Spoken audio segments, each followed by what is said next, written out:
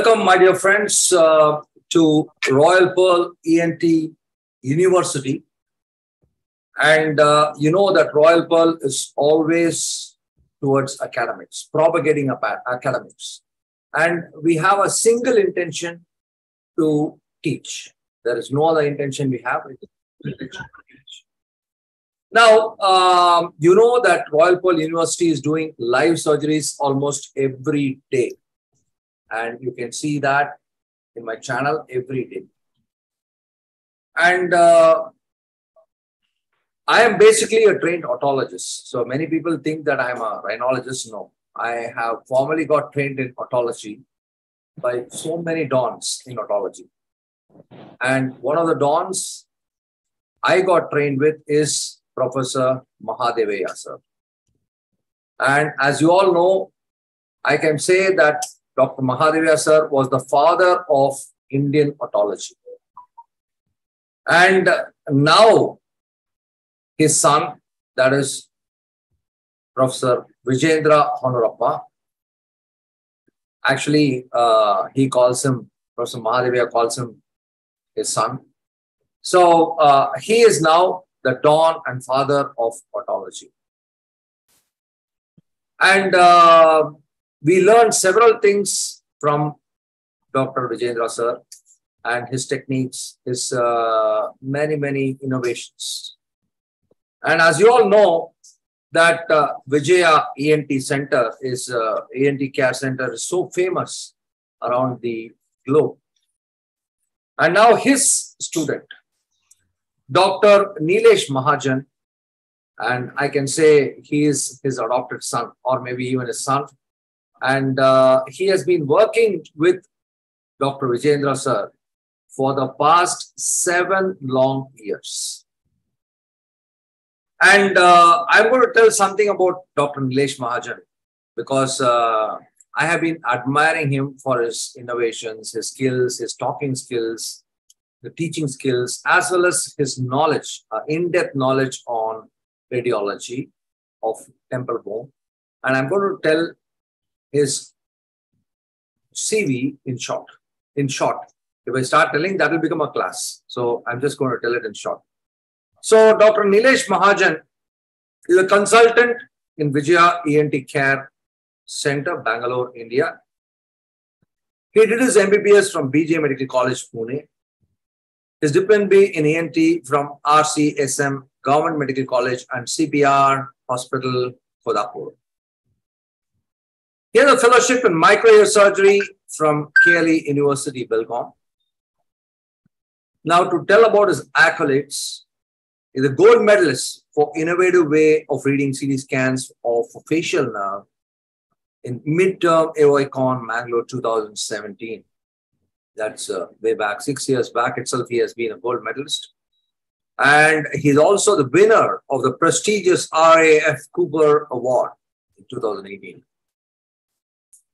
He's got the gold medal for the best practicing ENT surgeon in AOI Karnataka and South Zone Conference 2018. Attic retraction pocket, a new classification system named after the popular duo, I can call the duo now, Vijayendra Mahajan classification. What a pride it is to India. For attic retraction pockets published in Laryngoscope.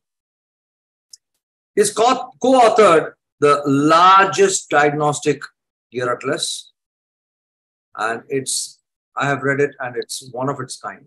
Otology Demystified. He has several publications in the national and international journals. He is very well known in India for his expertise in radiology of temple bone and has been invited in zonal, national, and many teaching institutes. Well, I want to tell something different about him because this is a real CV. But my relationship with Dr. Nilesh has been that a very affable person and very humble and respects his teachers. And I think there is no sound. There is somebody saying there's no sound. Can somebody tell whether there's sound or not? Dr. Nilesh, are you hearing me? Yeah, very clear, sir. I'm hearing you.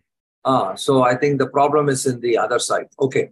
So he's very affable, thorough gentleman, and in fact, I contacted him during All India, and I asked him, "Sir, can you do one workshop with Royal Pearl ENT University?" And he said, "For sure, I will do that." So the enthusiasm to teach, it comes from the heart. And here's a gentleman who is going to talk today about CT scan of temporal bone and MRI of the temporal bone. I'm sure this is going to be a landmark, the reference in YouTube for any problems related to the CT scan reading. And I'm sure the postgraduates, the consultants, anybody will benefit from this. And God bless you, Dr. Nilesh Mahajan. I really am proud to say that, you're an Indian and also having the willingness to teach. So we will be having a lot of people joining us already. It's almost full. So a very, very good afternoon to all of you. Over to you without much ado, Dr. Nilesh Mahajan. The dais is all yours. Go ahead. Thank you very much, sir, for your kind and wonderful introduction for me. So, sir, we'll start the lecture. So, during the lecture, anytime, whenever you feel, sir, you can interrupt me to ask some questions so that we can finish off that point of time only. Sure. Yeah, sir.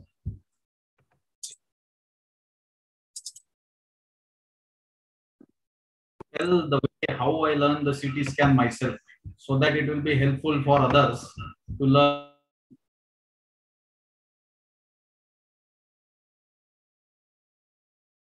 Dr. Nilesh, your slide is pixelating and your voice is not heard. Dr. Nilesh?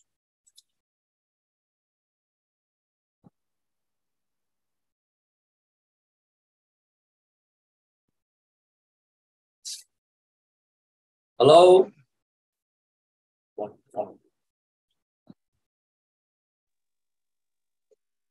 Are you able to hear me, sir? I can hear you, but there's some problem in the slides. Can you restart the slide sharing? Now, sir? No problem. It's loading, sir. How's your internet connection? It's good, sir. I am connected to LAN. Okay, can you share it again now? Yeah.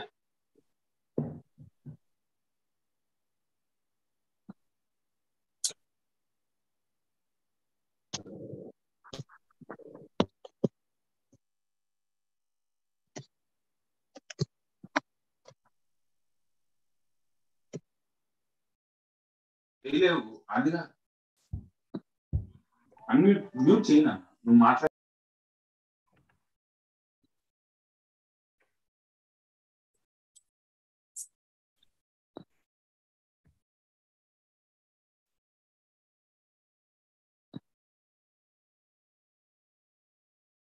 Can you see, sir, my screen now?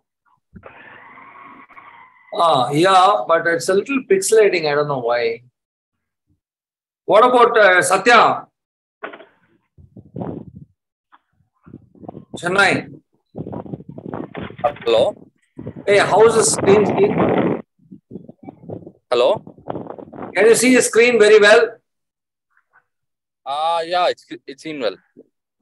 No, but it's a little pixelating, no?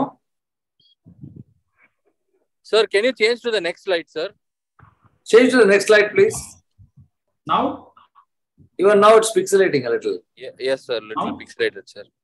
It's very pixelated. I think the third slide was better, sir. The third slide was better. Just show the third slide, please. I'll just reshare, sir. 1 minute.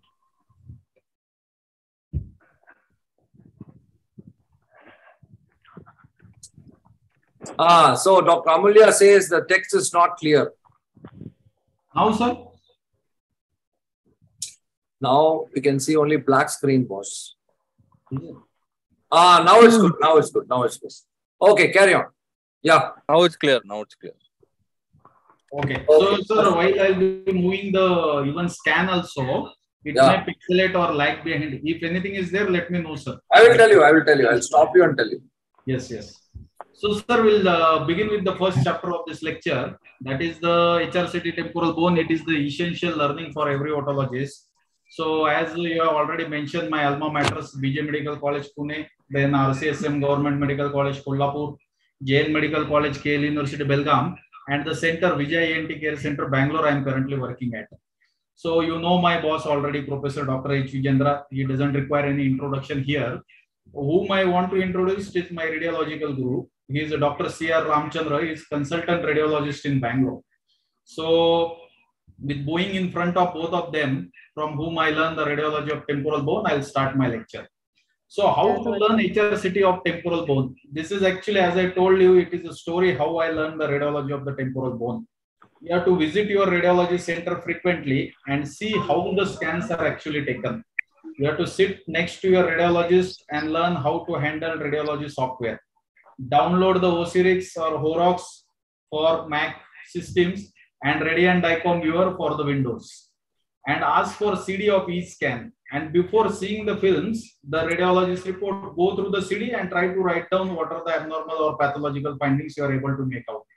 Then discuss with the radiologist if you are not understanding, and sit and see the particular scan with the radiologist in the beginning when you are not well versed with the HRCT temporal bone. Because we know if you keep practicing something, one day you will become perfect. It may be 10 days, 100 days or 1000 days, but one day you will be perfect in that thing. So this is the ear, this is the temporal bone, and this is the whole body. So our radiologist, what they see is the whole body scan they will be seeing. They will be doing a lot of sonography, X-rays, CT scan and MRI. So you cannot blame them if they miss some finding in this very small part. See, being otologist or ENT surgeon, if we are not knowing radiology of this part, this small part ourselves, we should not blame our radiological colleagues for not giving us the proper diagnosis. Because if you compare, it is very small part for them. So it is, you can say, almost negligible part for them. They will be doing reporting for abdomen, liver, heart, CNS, brain, everything they will be reporting. So first try to learn the anatomy and radiology of temporal bone ourselves, so that we can make them understand what they have missed, and so that they will be also perfect in the reporting. So aim of this lecture is to inspire the participants to learn about HRCT temporal bone. Everyone should be the master of the HRCT temporal bone, and to learn to pick up important points which can help us to improve our surgeries. There is no point in reading only scan if we are not able to apply it for the routine daily surgeries. So no one can teach radiology of the temporal bone. Only way how to read it can be taught, because it is a photographic memory. It is in your hand whether you want to make it short term or long term. Because many times when I give lecture, people will think, oh, it is very simple, we'll do this, that. But later on the next day, they don't follow the scan, and then it will become short memory and they will forget it. To make it long-term memory, what you have to do, you have to keep learning scan each and every day, unless it becomes long-term forever memory for you. And then you have to imagine 3D anatomy of the temporal bone while looking at the scan. So you can use either dire temporal bones, or there are 3D models. I'll be telling you in my lecture subsequently. There are some 3D models available online freely.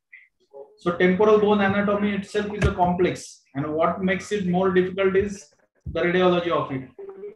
And even it becomes more complex because of the plane of the surgery. Because see, here we are operating in the sagittal plane. We always go from lateral to medial side, but the scan what we are used to taught and got to learn is all the axial and coronal views. We never see scan in the sagittal view, so that makes it more difficult one. So HRCT temporal bone, there is an importance in the thickness of the scan also. It should be at least 0.6 to 5 mm. Lesser than this, it's not, you are not going to get any more information, but at least it should be 0.6 to 5 mm. 1 mm, 2 mm cuts are not appropriate for HRCT of temporal bone. So the cuts which are taken generally are the axial cuts, which will be reformatted in the coronal cuts and sagittal cuts. There will be some reconstruction and special techniques will be used. So what is our protocol? We always discuss with our radiologists. We have to provide them with the radiological clinical information and endoscopic picture. Nowadays, WhatsApp is very easy to share the images. So we can share the images with them and we can tell them This is the pathology what we are seeing on endoscopy, and we are looking for this, so that it will prevent the under-reporting or over-reporting. So they will not miss anything, and they will not take any other soft tissue as a cholesteatoma if it is not seen clinically. Then what are the imaging modality to use? We should understand whether the imaging is really necessary or not. Then in almost all cases, HRCT of temporal bone, that is non-contrast, is essential. Then we have to know when to do contrast study. We should understand when to do MRI and when to do MRI with contrast. And if you want to use some special type of reconstruction techniques or MR sequences, those can be used. Then 3 Tesla MRI, all the places it will not be available, but it is very essential when you are looking at the endolymphatic hydrops. So whether the imaging is really necessary or not, see, there will be some cases which will be acute in onset, like AOM. So AOM, we never get a scan done unless it is presented with some complication like facial nerve palsy. So AOM with facial nerve palsy will get scanned done, but only AOM we never get scanned done. So we have to understand the acute onset cases, we don't get the CT imaging done except there is any impending or the case itself presented with the complication. Then we should know when to do a scan exactly. We should judge the weightage between imaging and the patient generalized condition. Suppose RTA patient has come to you, he is having cervical spine fracture, sacrum fracture, multiple fracture all over body, and he has presented with you the acute onset facial nerve palsy presented with the day 5 only. So see, day 5 we are not going to actively intervene surgically in this case. So there is no point of making this patient roam all over the places to get just the CT scan done. You can simply wait for two weeks or 3 weeks. You can see during that time the recovery, natural recovery of the facial nerve, and during that time patient will get time to get recovered from his other injuries, so that you can subject him to scan later. So you should understand what is the patient's generalized condition and is it absolutely necessary to get scanned done. Then if you have any doubt, then better to go with the medical line of treatment instead of directly jumping into the CT scan. Then the recent onset effusion, if you are seeing glue, patient is only complaining of hard of hearing, there are no any other complication, there is no need of doing any imaging. Then the granulation tissue also same thing. If you can give some acetic acid drops and antibiotics which can resolve this, there is no need of getting any CT imaging in this case. The active infections, only the indication is the osteomyelitis skull base, where you are more interested in the bony erosions and the involvement of the skull base, the lateral and anterior skull base involvement you want to see. So that is the indication for getting imaging done. Then non-contrast HRCT, we do it almost in all cases. And whenever we order some MRI, I always ask my radiologist sir to give me CT scan also complimentary, so that I'll get to know more anatomical details of the temporal bone, and it will be more learning for me. So always they give me complimentary CT cuts along with the MRI also. Then when to do contrast HRCT. So when you are suspecting a vascular lesion or you are suspecting the complicated CSOM case like meningitis or lateral sinus thrombosis, then you have to get the contrast HRCT. And osteomyelitis skull base I already told you. Okay, sir.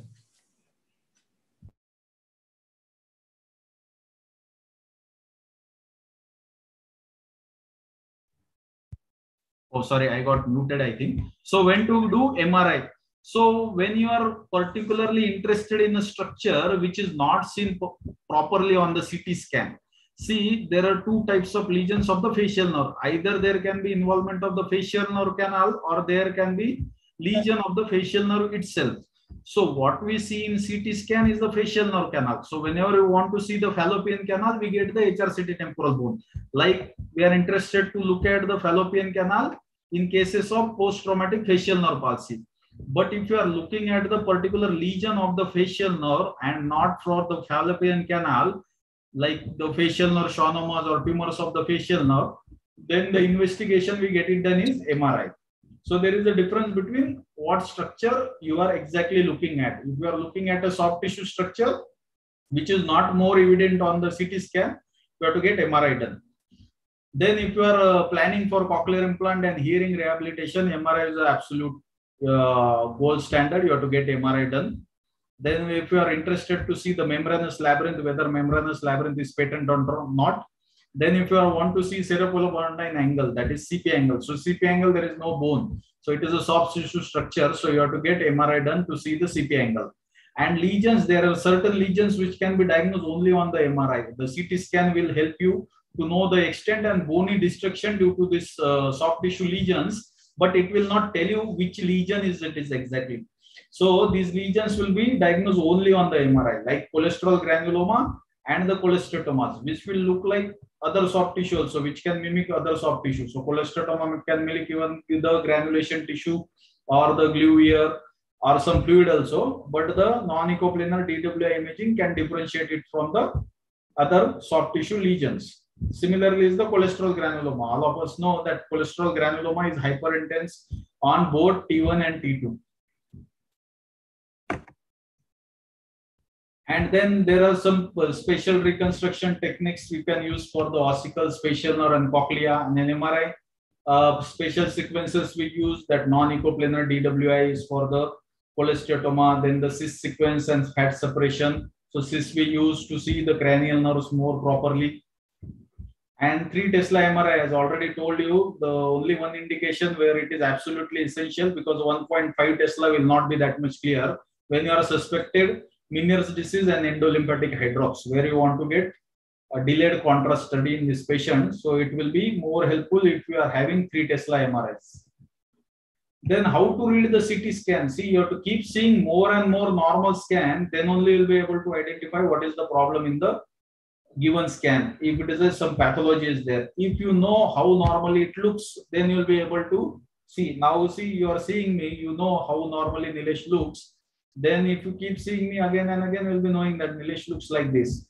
But suppose something happens to my nose, my face, my ear, something happens, then immediately you'll be able to make out what something has happened to Nilesh's nose. Somebody must have bitten him because he has given very bad lecture on HRCT temporal bone. So like that, you have to keep seeing the normal scans very routinely. Now you will ask, oh, where will get the normal scan? Suppose whenever you get the unilateral pathology, unilateral cholesteatoma is there, or unilateral some disease is there, where the opposite ear is clinically normal, that is the your normal scan which you have got for the comparison to look for the disease. So like this, you have to aggregate all your normal scan and keep them watching again and again, so that you can make out what is the problem with the abnormal scan. So these are a few basics how the scan is taken actually. So this is called an anthropological plane, anthropological line, which is infraorbital line which traverses the upper border of the tragus. So this is called anthropological plane, and the axial cuts are taken 30 degrees to this anthropological plane. So the cut will be going like something like this, as shown here, and it will be exactly going parallel to the lateral semicircular canal or horizontal semicircular canal, and then coronal cuts will be reformatted perpendicular to exactly this plane. So you have to remember this convention, that is whatever is the left hand is the right temporal bone, and whatever is the right hand is the left temporal bone of the patient. Why it's so? Because we see the scan from foot end of the patient. So if you go to your radiological gantry, you'll be seeing that patient will be sleeping like this, and your radiologist or technician will be sitting like this, and they will be seeing scan like this. So patient's entire right side, what happens? It comes to our left side, and patient's entire left side is our right hand. That's why when you are seeing this part of the temporal bone, it's a patient's right temporal bone, which is on the left side of the screen. And the part which is on the right side of the screen is patient's left temporal bone. That's why you have to remember this convention always. So then when you open the radiological software, there are a few things you see on the software. Two things you'll be seeing in the bottom here, WL and WW. So WL is nothing but the window length. In simple language, you can tell it as the contrast of the scan. And WW is the window width. It is called the brightness of the scan. With these two values, you can change the appearance of the scan, how it looks. And there will be some information which series you are looking at, and then how much current was there in the CT machine and which center it is done, and patient's information will be there. And you can see by conventional this side also. Now this is the left temporal bone. Because it is a single, it is a left temporal bone here, because here it's written right and left. This convention also you have to see on the scan. Then how to use radiology software? You have to download it, then you have to install, you have to use trial version. If you are interested, you can purchase it, and then you have to learn the functioning of it. So now I'm using the Windows laptop. That's why what I do, I use the Radiant DICOM viewer. So I'll just show you one scan and just open this.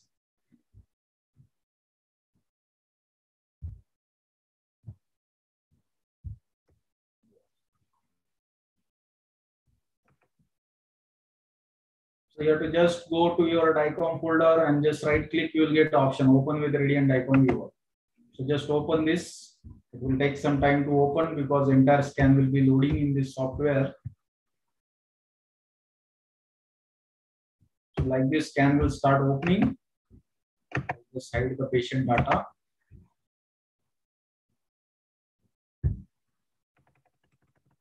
The entire scan will start opening, and here you have to keep watching. It will be loading here slowly. Sometimes it may load fast also. It doesn't matter. It takes time. So you have to double click whatever sequence you want here in this particular scan. So I want to see right side, then I'll double click on the right side. If I want to see left side, I'll double click on the left side.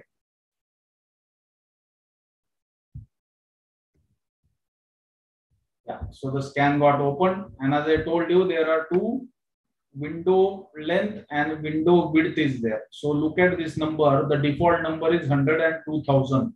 So if you want to change these numbers, you can go to this adjust image window, and you can click one left click, and then with that you can change window length and window width wherever you want. You can make it dark, you can make it bright, you can make it whatever shade you want, whatever shade you are comfortable with. So, and there will be multiple options will be there. You can see it in a default window. So this was the default window generated at the workstation. It was having window length of 100 and window width at 2000. Then there will be full dynamic will be there.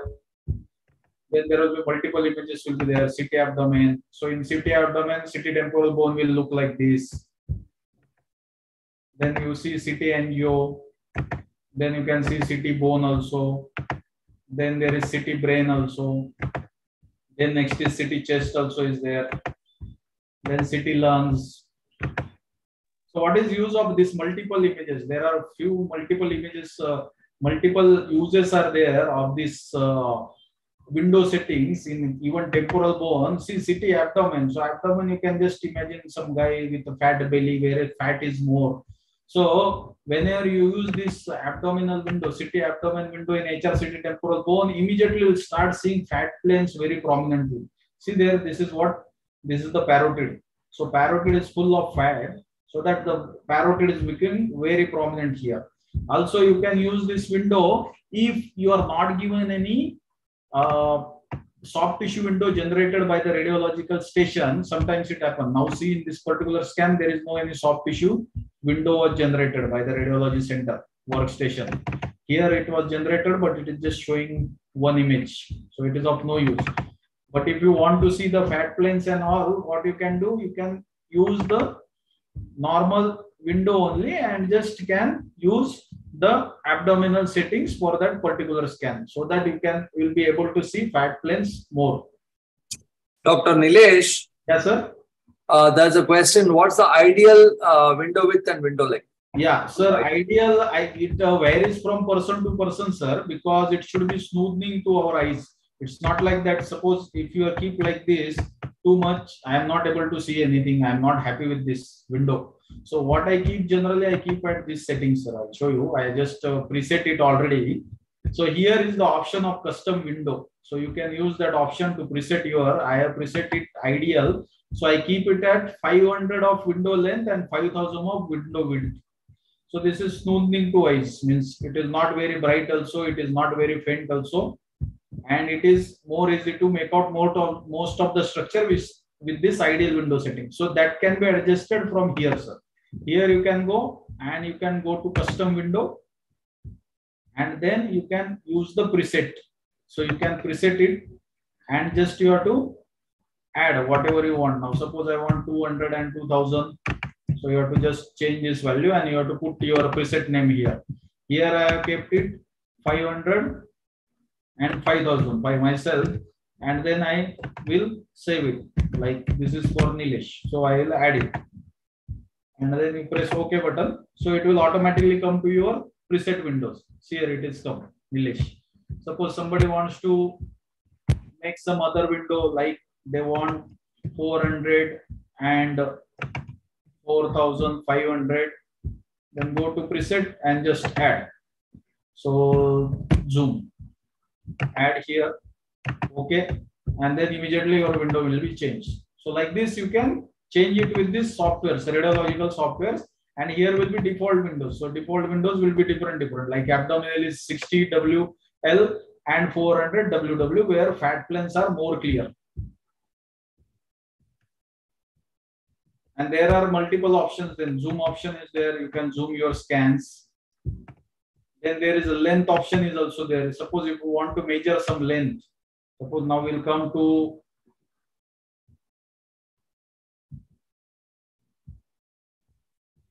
suppose you want to measure any of the length. You just can imagine whatever length you want.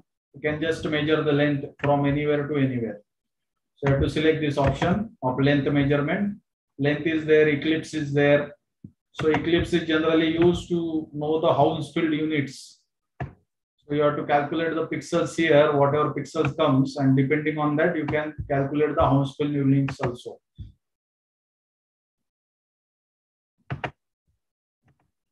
Just delete it. Then there is some option of MPR, that is multi-panel reconstruction. It's called 3D MPR.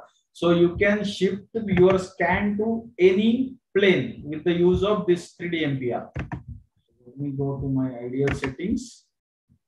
Yeah, so this is the axial cut now. If I want to make it coronal cut, what I'll do, I'll go to coronal settings here.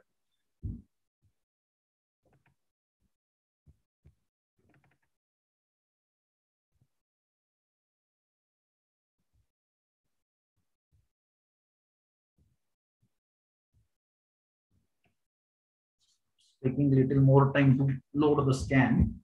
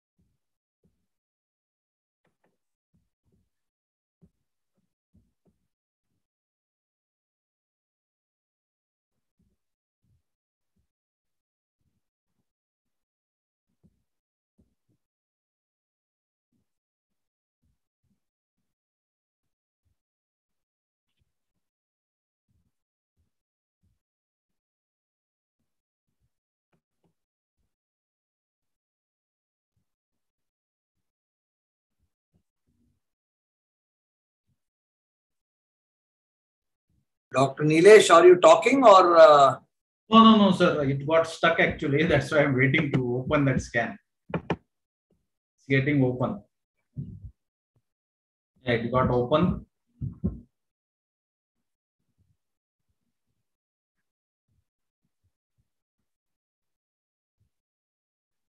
Because the same scan I'm going to use for showing normal scan also. So I'm waiting this scan to get open. So there are multiple buttons here up, you can see. So I told you regarding the zoom, then length you can measure, then you can change the window settings from here. as well as the 3D MPR, where you can change the orientation of your cuts. Like axial cuts, you can make coronal cuts, you can make it sagittal cuts, or at a time, all the 3 cuts you can see.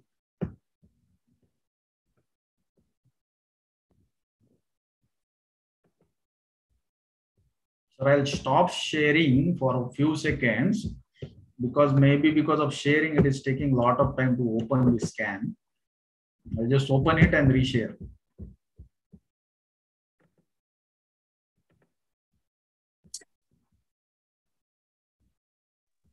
Hello. Yes. Yeah, Satya, sollu. Yeah, Satya, tell me. Is it not opening? No. No. With Screen sharing, it's not opening. Yeah, We'll with wait for it, then screen we'll sharing, share. it is taking a lot of time. So I'll just open it and then I'll share it. Okay.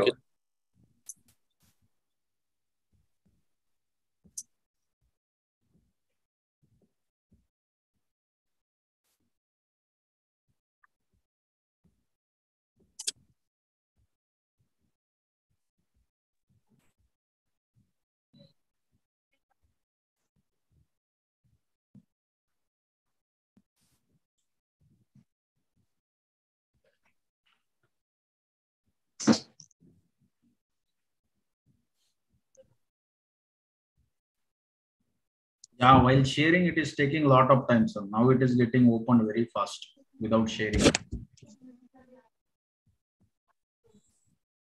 Just it is showing 20 more seconds to load completely. I'll wait for that time.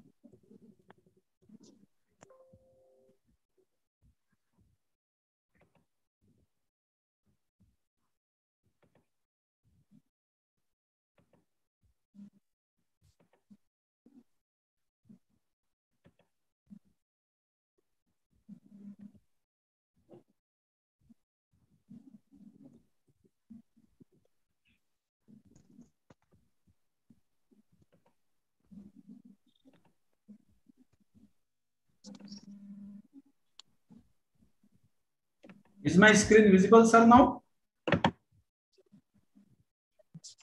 Yes, sir. Yes. Yeah. So here is the option of 3D MPR, where you can just select it and you can turn your all the scans and you can see them in different plane. Now still it is loading that, so it does not form completely. Anyway, I'll show you it later also. So this is the axial cut. Here will be your sagittal cut. Here will come your coronal cuts. So with the help of this, you can keep changing your planes of scan with 3D MPR. And if you want to do some 3D reconstruction, those also you can do.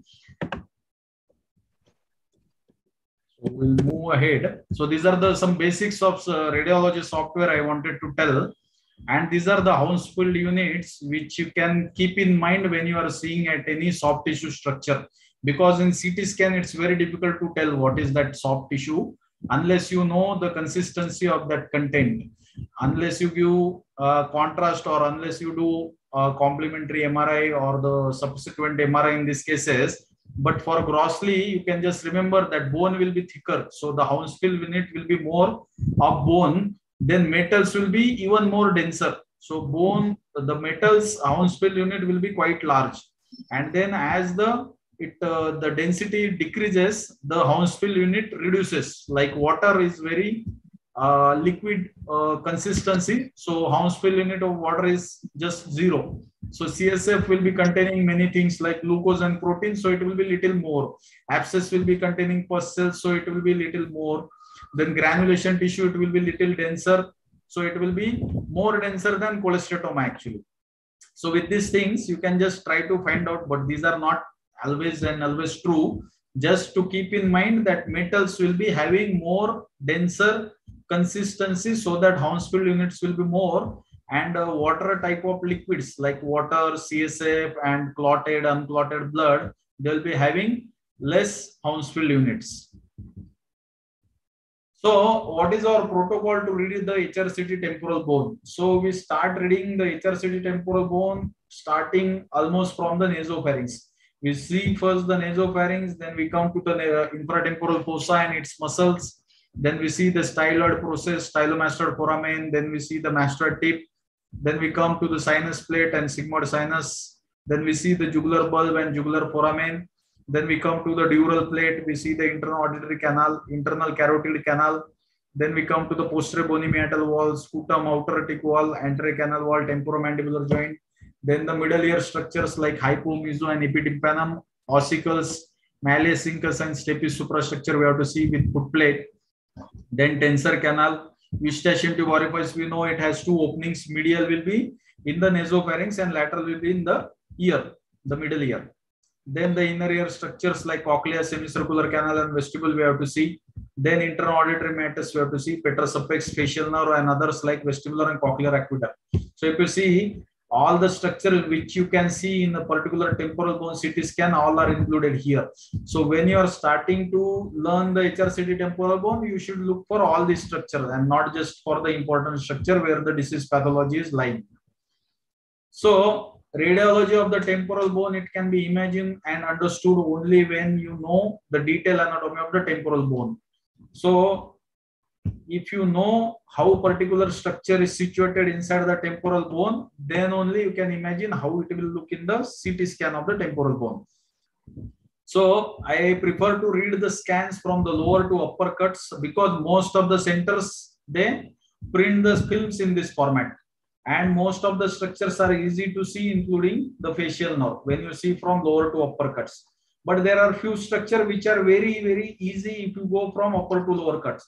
That like internal auditory matrix or semicircular canal and even facial nerve. If you are able to trace from the internal auditory matrix, it is easy to find out. So facial nerve anyway, you can find out from the stylomastoid foramen also, and you can find out from the internal auditory matrix also. So as I told you, I'll be showing you scan from lower to upper cuts. Whenever I'll be coming down again from the up, I'll be let you know. But whatever I am showing, I'll be showing most of the cuts from the lower to upper. So HRCT temporal bone, is it a correct nomenclature? It's not correct nomenclature because it is a misnomer, because it is complete nomenclature. There are many, many non-temporal parts which we see in the HRCT temporal bone, which mostly we ignore because these parts are less likely to be encountered during the routine ear surgeries, but are important in unusual extensions and the lateral skull base cases. So these are the non-temporal parts and the proper temporal bone. That's why the HRCT temporal bone is actually a misnomer. It should be called HRCT temporal bone and skull base. So what are the normal non-temporal parts which are seen in the HRCT temporal bone? So I told you the nasopharynx, it is not a part of temporal bone, it is seen. Eustachian tube orifice medial end, that is also not part of the temporal bone, it is seen. Sinuses we can see the infratemporal fossa, we can see foramen magnum, we can see atlas axis vertebrae, you can see the foramen of the skull base. So all these are non-temporal parts which we see and we leisurely ignore them while looking at the CT scan. So is CT scan shows only bone, CT scan shows only bone, it is also not correct. It is best for bone, but it shows everything. The best example is CT brain. So see, now brain is not bone, still we get CT brain done. For the routine primary investigation is CT brain, because CT scan shows even soft tissue also. So we'll start our seeing the scan from the non-temporal parts and the soft tissue structure instead of bones. Seeing the bones, we'll start later. First we'll see the soft tissue which are seen in the CT scan. That is the eustachian tube orifice medial end. Then we see the nasopharynx, we see the torus tuberous, and we see the fossa of Rosenmuller. So I told you, once you know the anatomy, then only you can imagine the radiology and correlate it with. So this is the normal first pass of any nasal endoscopic examination. We have to go along the floor of the nose, nostril, and you can see the septum on the right side and the inferior turbinate on the left side. So this is the right nostril. You can see the eustachian tube orifice here, and you can see when patient is swallowing, it is nicely opening. The eustachian tube orifice is opening. So see here. Oh, sorry, I double pressed it. So I will again go here. Yeah. So see, this is the nasopharynx. So this is the nasopharyngeal area where you are seeing the eustachian tube orifice, and posterior to eustachian tube orifice is the torus tubaris. Then posterior to torus tubaris, deep inside will come your fossa of Rosenmüller's, and this is the area of the adenoid soft tissue. So if you know this much anatomy, you have to correlate same thing with the your CT scan. So we'll go to that first scan which I opened. It is already open here. So see, already the structures are in place here. So you know by the anatomy how to find the eustachian tube orifice. So when we were going along the first pass, we were going along the inferior turbinate in the floor. So this is the inferior turbinate. So posterolateral to inferior turbinate will be our eustachian tube orifice. And remember, in CT scan, none of the structure is 2D. All the structures are 3D. It is just the particular plane of the axis where you are seeing this structure in 2D format. But all the structures are 3D, means they will be present in multiple planes here. So like this, and I told you this is the inferior turbinate. Posterolateral to inferior turbinate will be your eustachian tube orifice. So this is the eustachian tube orifice, medial end, we got it here. So if you go down, this is also eustachian tube orifice, and if you come up, this is also eustachian tube orifice. Means multiple level it will be present. So inferior turbinate, posterolateral to it is the eustachian tube orifice. Posterior to that is the torus tubaris. So this is the torus tubaris. So same is true about torus tubaris also. If you go down, this bulge is also torus tubaris, and if you come up, this bulge is also torus tubaris. So multiple plane it will be present because it is a 3D structure. It is not 2D structure. So the inferior turbinate, posterolateral to that the eustachian tube orifice, then posterior to that is the torus tubaris, then this is the area of the adenoid soft tissue, and in between both we get the fossa of Rosenmüller. So you see here there is some dark area appearing here, both the sides. I'll just zoom it. So see, this is the fossa of Rosenmüller. So all the non-temporal parts and soft tissue part, these are none of the part is bone here. So all the soft tissues are also seen in the CT scan. This is HRCT of temporal bone, nothing more than that. So you can see the inferior turbinate, you can see the eustachian tube orifice, you can see the torus tubaris, and you can see the fossa of Rosenmüller bilaterally. And even you can see the maxillary sinus here. So paranasal sinuses also will be seen. This is the septum.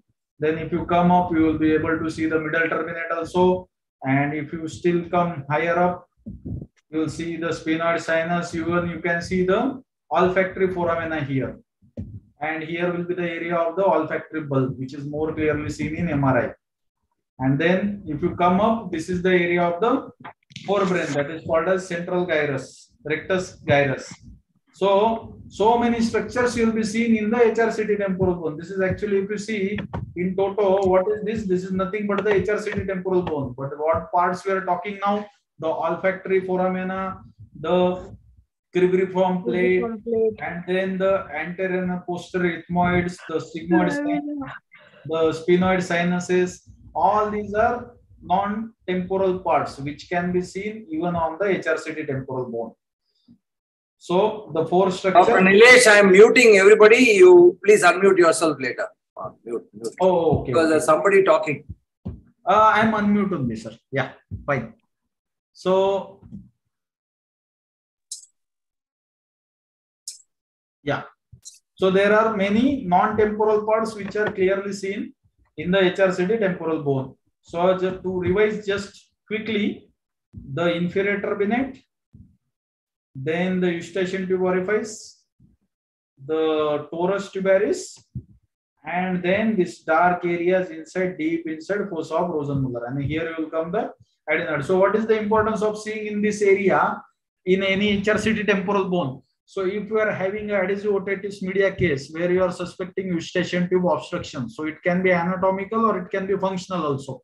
So both cannot be tested clinically. So anatomically obstruction you cannot see clinically, only functional obstruction you can make out. If patient is doing Valsalva and air is not coming, you can say that there is some functional obstruction of the eustachian tube. But if there is any anatomical obstruction of the eustachian tube, say in children, there may be some large adenoid tissue which will be covering and blocking the eustachian tube orifice, or say in very old man person which is presented with unilateral serous otitis media with frequent episodes of nasal bleed, then you can suspect the nasopharyngeal carcinoma in this area. So this area becomes very important, though it is not related to the temporal bone. Why means in the cases of adhesive otitis media as well as the nasopharyngeal tumors. So you have to be careful while seeing these areas. You should rule out all the anatomical obstructions of the eustachian tube orifice when you are looking at particular scan.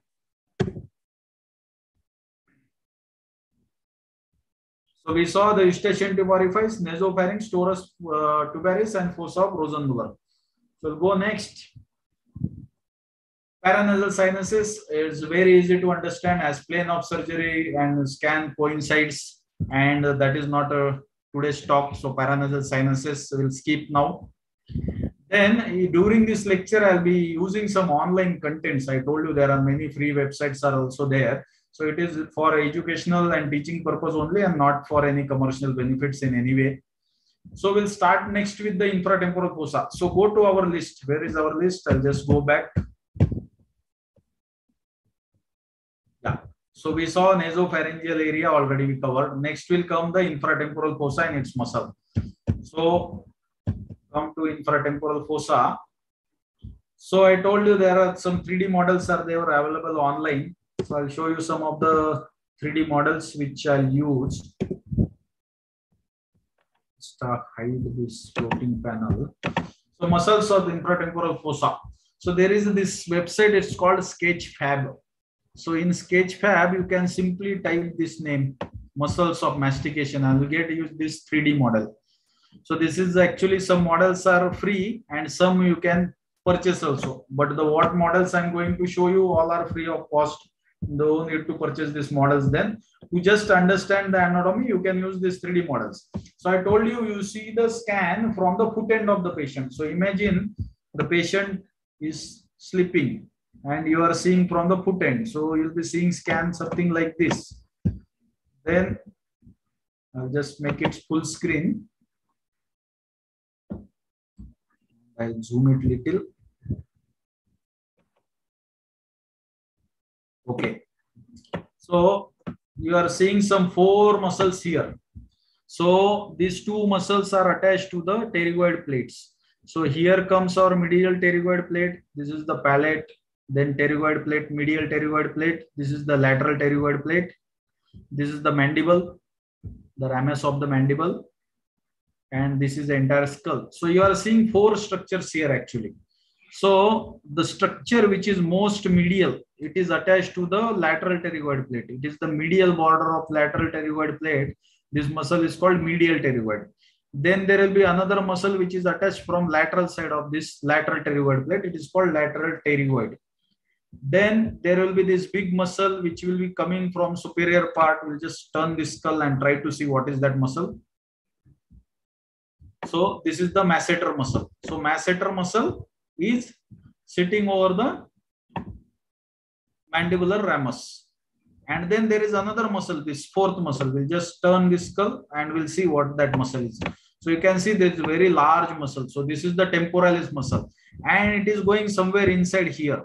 So when it goes inside here, ultimately it will come somewhere in this triangular area. So if you can make out, see there is one muscle is coming here. This muscle is only from going inside and it's coming here. So these are the, so like something like triangle shape, it is coming in this area. So if you understand this much anatomy of the infratemporal fossa. That is, you have to find out the lateral pterygoid plate, medial pterygoid plate. Then you will see two muscles attached to the lateral pterygoid plate.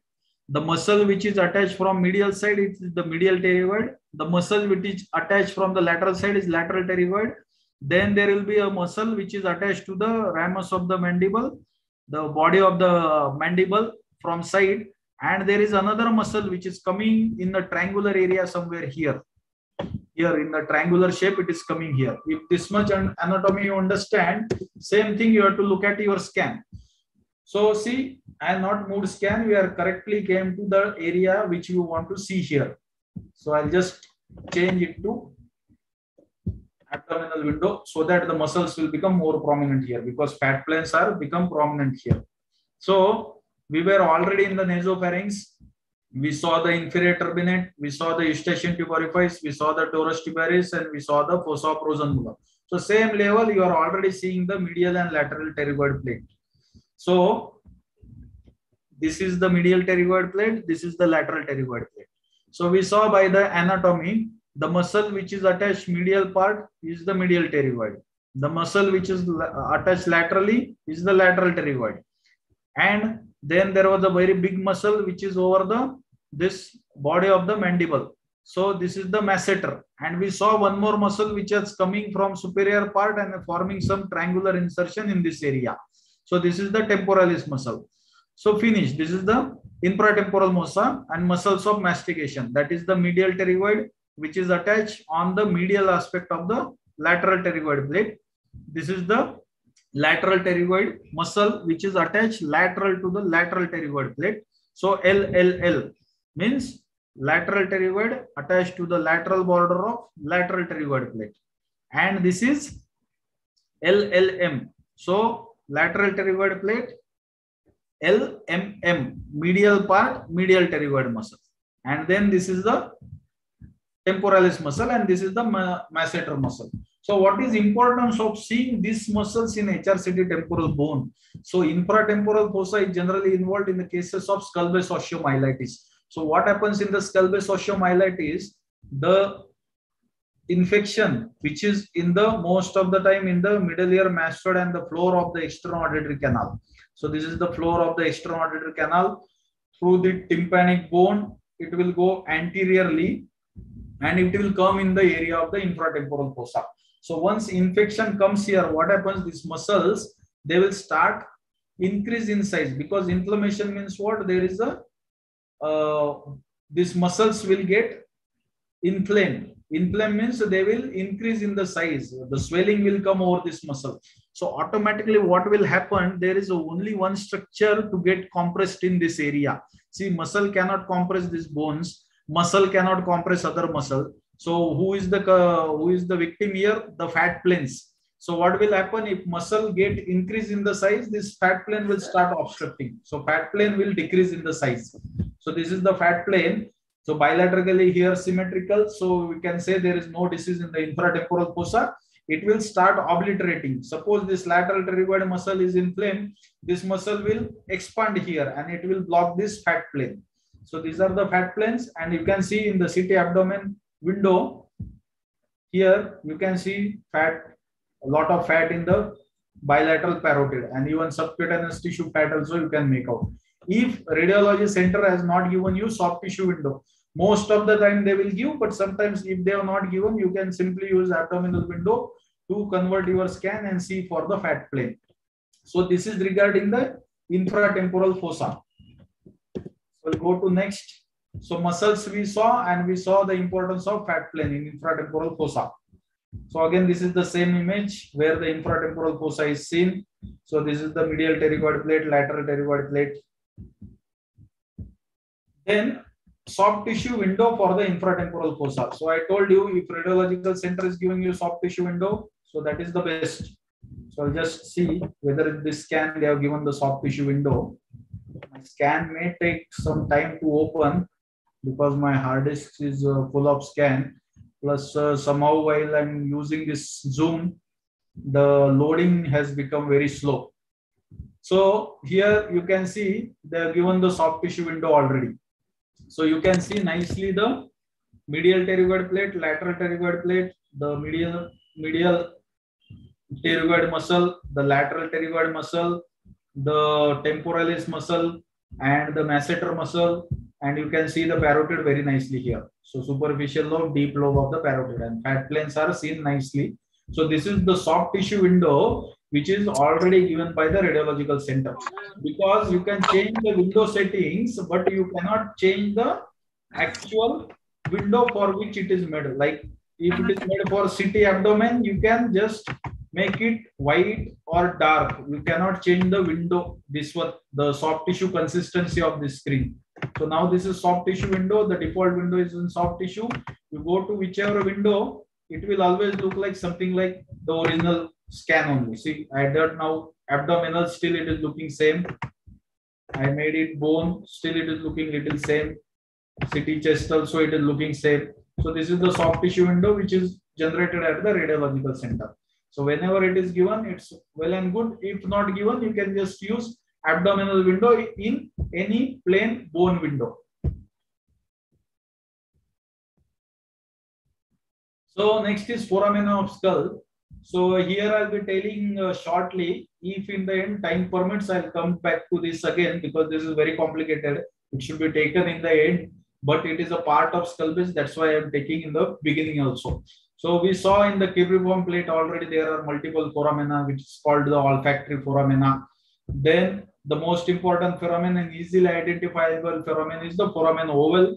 Then posterolateral to it is the foramen spinosum.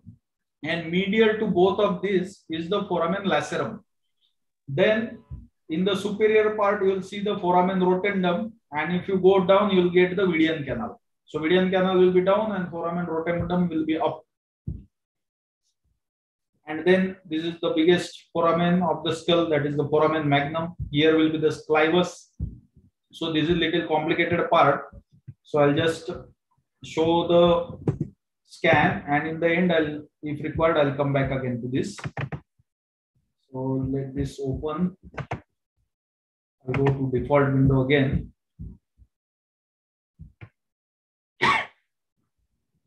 So I told you most easy to identify is the foramen oval. So here foramen oval is already coming into the picture. Then posterolateral to foramen oval will be foramen spinosum.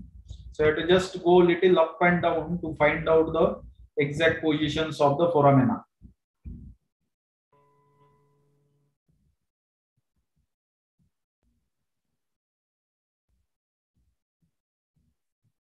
So this is the foramen oval. This is foramen oval area. If you come up, you can see it complete oval shape. Then posterolateral to it will be the foramen spinosum. And we saw in the image, exactly medial to it will be the foramen lacerum. So this is the area of the foramen lacerum. Then this is foramen rotundum, and exactly parallel and lower level, but little cylinder foramen will be there. That is will be the your Vidian canal. So this is the Vidian canal. Vidian canal, and when you come up, this is the foramen rotundum. So this relationship we are always getting to see in the CTPNS also, always when you are dealing with the sphenoid lesions. So what you can do, you can just go to coronal cuts of this. And then just go in the sphenoid sinus, and you can see again both foramina here. So this is the Vidian canal, and this is the foramen rotundum.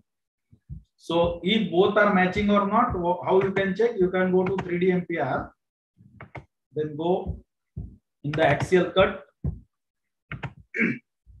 and keep your arrow over this is foramen rotundum. So just keep your axis over the foramen rotundum, then double click and go to your coronal cut. Just zoom it.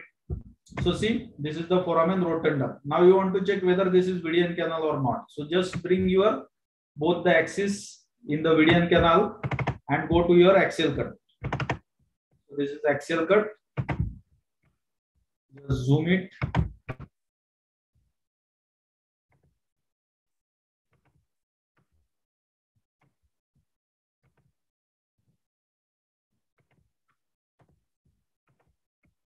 So here was that axis coming. So this is the Vidian canal. So you can see the Vidian canal, and if you come up, you can see the foramen rotundum also. So this is a little bit complicated because it is more clearly seen from the anterior skull base. So from lateral skull base and to see the axial scan, it's a little complicated. So to just be aware of this foramen of skulls, I showed you that.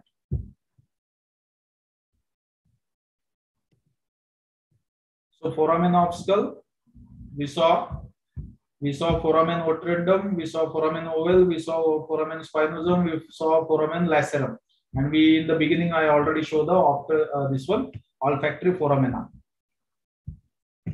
Then comes the actual temporal bone. Now it will start the actual temporal bone. Till now we were seeing the soft tissue in the nasopharynx, parapharyngeal space, infratemporal fossa, and we saw some bones which are not related directly to the temporal bone. We saw some the anterior skull base foramen and lateral skull base foramen.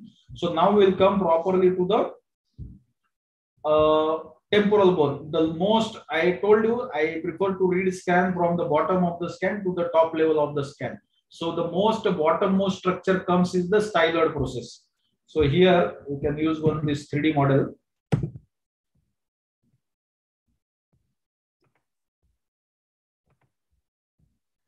So this is work is done. I will just close it. So this is the 3D model of temporal bone again. So this is also free. I think it is named temporal bone and skull base something. Yeah, temporal bone and deep structures. You have to type in this sketchpad. This is also free of cost. Then this is the temporal bone. So you can rotate it however you want. So this is the lateral aspect of the temporal bone, and as I told you, the lowermost part of the temporal bone is the styloid process. So here is the styloid process. So why to look for styloid process in the CT scan of temporal bone? I'll tell you, styloid process is a very good landmark to identifying the facial nerve. So you can see here, one structure is coming out. This is the styloid process, and immediately posterolateral to that is the stylomastoid foramen. So facial nerve is coming out from that, and then posterolateral to that is the mastoid tip. So if you want to find facial nerve near stylomastoid foramen, styloid process is a very good landmark. If you are able to find out the styloid process, you have to just trace it to its base, and once you reach to its base, you will get the stylomastoid foramen. And if you see this area carefully, the styloid process, and this is the mastoid tip. So this is the, zoom it out. This is the styloid process, and this is the mastoid process of the temporal bone. In between, there is only one foramen you get. Only opening in the bone will be the stylomastoid foramen, and only one soft tissue comes out from there is the facial nerve. So if you want to find out facial nerve, there are two ways. Either you can trace this styloid process to its base, or what you can do, the styloid process and mastoid bone, both you have to start tracing simultaneously up. Both will meet at the junction of the stylomastoid foramen. So this much anatomy, if you are knowing already, same thing you are to going to apply in your scan.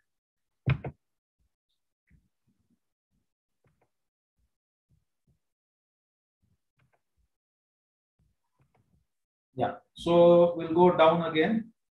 So we have seen the area of the nasopharynx. We have seen the muscles of the. See now, this is the default window. Why I was asking you to use the abdominal window to see infratemporal fossa. See in default window, the differentiation of the soft tissue plane and this grayish areas of the fat plane, it's not that much prominent. But if we shift to abdominal window, immediately the differentiation comes. So it is easy to find out the defect in these parts. That's why you can use abdominal window, or straight away if radiological center has provided you soft tissue window, you can use this. Then we'll preset it to my ideal settings. So when we are looking at this area, we are already seeing the lowermost part of the temporal bone. This part is the axis vertebra, and this is the odontoid process of axis vertebra. So this is the atlas, sorry, I said axis, I think. This is the atlas vertebra, and this is the odontoid process of the axis. So when we are looking at these areas, your styloid process is already coming into the picture. So I'll bring it in center and we'll concentrate on one side only. I'll just zoom it little. So this is the styloid process. So what you have to do, you have to keep your cursor on styloid process and just keep coming up. So I'm just coming up. You can see the styloid process nicely now. Come up. It will bring you to the stylomastoid foramen automatically. So this is nothing but the stylomastoid foramen. So this is the importance of seeing styloid process in any CT scan. So once you get this type of structure in, suppose in printed film also you are getting this type of dot, that is the styloid process. You just keep pressing it in subsequent cuts so that it will lead you to the stylomastoid foramen. And once you get stylomastoid foramen, entire facial nerve you can trace wherever you want till the, this is vertical segment, then the second genu, then the horizontal segment, and then it goes the labyrinthine segment and internal auditory matters. Anyway, for facial nerve, I'll come back again. The point here is to make the importance of the styloid process. That is, if you trace the styloid process at its base, it leads you to the stylomastoid foramen. Second thing we saw, we can do what? We can trace the styloid process and this mastoid tip pair cells simultaneously. So I'll still come higher up. You can see the mastoid tip pair cells coming into the picture. So between these two, there is only one round structure or oval type of structure will be there. That is the stylomastoid foramen. So you just keep converging these two structures. That is the styloid process and mastoid tip. Just keep coming up and both will merge at the stylomastoid foramen. So in these two ways, you can find out the stylomastoid foramen, and once you get stylomastoid foramen, you can trace the entire facial nerve. So that is the importance of knowing the styloid process in the temporal bone, which is the lowermost part of the temporal bone. Next, we'll see the sigmoid sinus, jugular bulb, jugular foramen, internal carotid artery, and I'll just grossly tell you when to say enterally placed or low-lying tegmen and the high jugular bulb. So come back to this scan. First, we'll see the 3D anatomy, how it looks actually. So if you know how the sigmoid sinus is formed, so this picture from Radiopedia. So here is the transverse sinus which comes posteriorly. Then this transverse sinus will get converted into the sigmoid sinus, which will further go down. And then when it is going down, it will form a bulge which is called a jugular bulb. And later it will be continuing as a internal jugular vein in the neck. So transverse sinus will come from the posterior part. Then it will become the sigmoid sinus. Then it will turn and it will form a bulge. It is the jugular bulb, and then it will go in neck as IJV. So this much anatomy, if you know, the same thing you have to apply in your temporal bone. So here also you can see already here is the sigmoid sinus. Transverse sinus is not there because it will be in the occipital part. So this is the sigmoid sinus. The sigmoid sinus is going down. Then it is forming a bulb here, and then later it forms the internal jugular vein in the neck.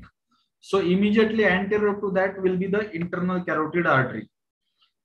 This is internal carotid artery here. This is the internal jugular vein. And when these two things are there in the jugular foramen, so this part will be called jugular bulb and this part will be called the internal carotid artery. The bone between them is called crotch, or it is also called as jugulocarotidoseptum. So this bone in between two is jugulocarotidoseptum.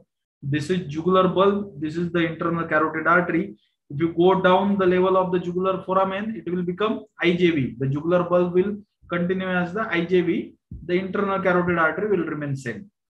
So if you know this much anatomy, you have to apply it in the radiology. So as we are seeing for the sigmoid sinus is a soft tissue structure. It is not bone. What we see is the sigmoid sinus plate, actually what we see. So we saw here from posteriorly will come our transverse sinus. So if you give contrast, you can identify it more easily. We'll just see one contrast scan.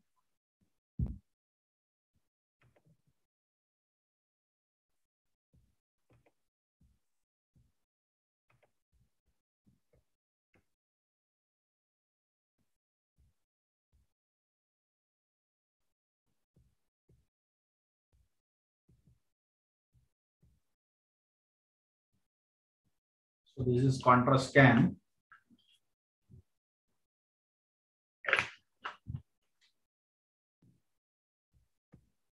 I'll go up to find out the transverse sinus. So here comes the transverse sinus.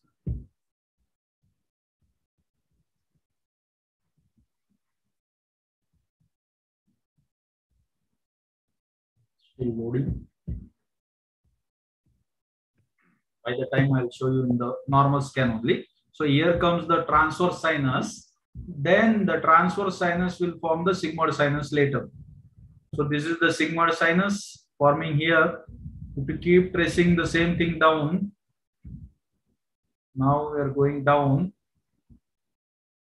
then it will form a bulb, the jugular bulb. See here, the bulb is coming into the picture. And if you still further go down, you'll get a partition bone between the internal carotid artery and the jugular bulb. So this is the roughly area of the jugular foramen, because once this bone between two disappears, it will become the jugular foramen. So this is the jugular foramen. Here you can see the internal carotid artery, and this is the jugular bulb. If you still further go down, this will become the internal jugular vein, and artery will remain artery. So when you are coming up, you see the bone between two, it's called crotch or jugulocarotic septum. Plus there will be one more partition in this jugular foramen area. You can see this small bony partition is there. It divides the jugular foramen into two parts.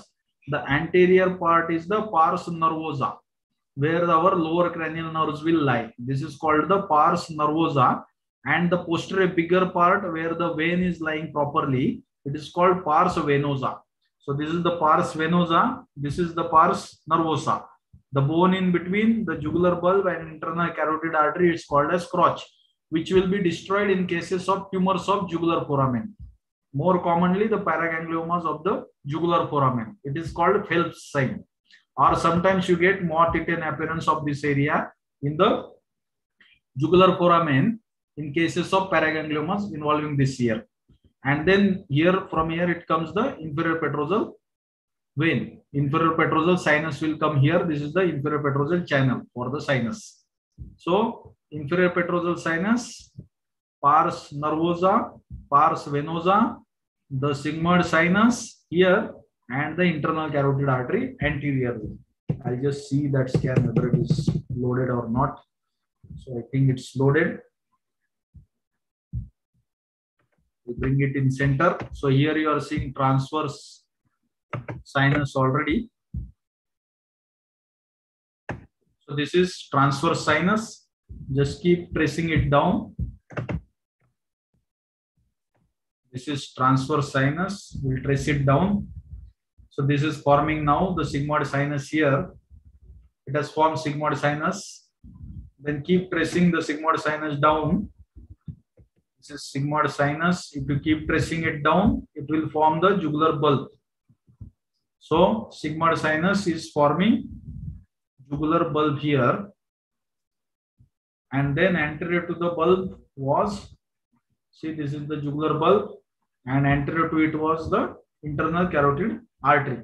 So this is the internal carotid artery here. We are already in the neck now because there is no bony partition between the internal carotid artery and the IJV. So this is the internal jugular vein. This is the internal carotid artery.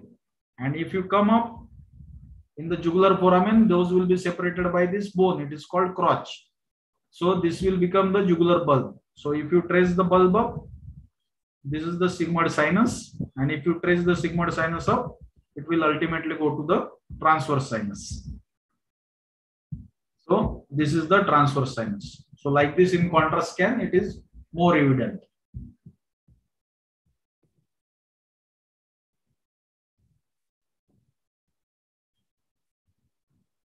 So when to call it as anteriorly placed sinus, I'll be coming to that in the next part also. But here, if you try to see grossly both the sides, if you compare, just try to compare this side. This is the left temporal bone. The right side of the scan is the left temporal bone. You can see along the all along the petrous part of temporal bone, posterior border and the posterior fossa dura. If you try to draw a line, this sinus is falling within this line. If you try to draw same line this side also, all along the posterior margin of petrous bone and then the posterior fossa dura, what is happening? This sinus is projecting anterior to it. So this is called the anterior placed sinus. And what is laterally placed sinus? You have to see the distance between outer mastoid cortex and this sinus. Means this distance you have to see whether it is adequate or not. Now here a lot of air cells are there. Here also a lot of air cells are there. Means this is anteriorly placed sinus but not laterally placed. So this is only anteriorly placed sinus. So like this you can tell it is anteriorly placed or not. And even if you try to see grossly, if I ask you now which sinus you are feeling it is more prominent and anteriorly placed. So visually also you can make out this is more anteriorly placed than this. This is absolutely flat sinus. So I'll come to that later once again. Then next comes the ossicular chain. Before ossicular chain, we'll just finish the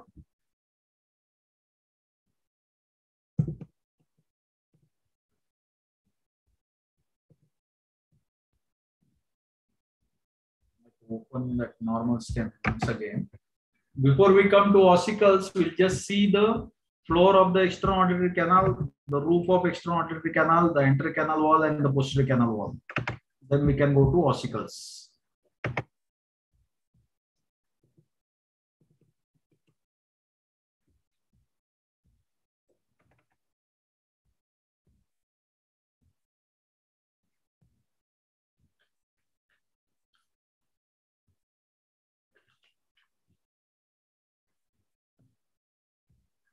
So scan is loading. I'm waiting scan to load completely.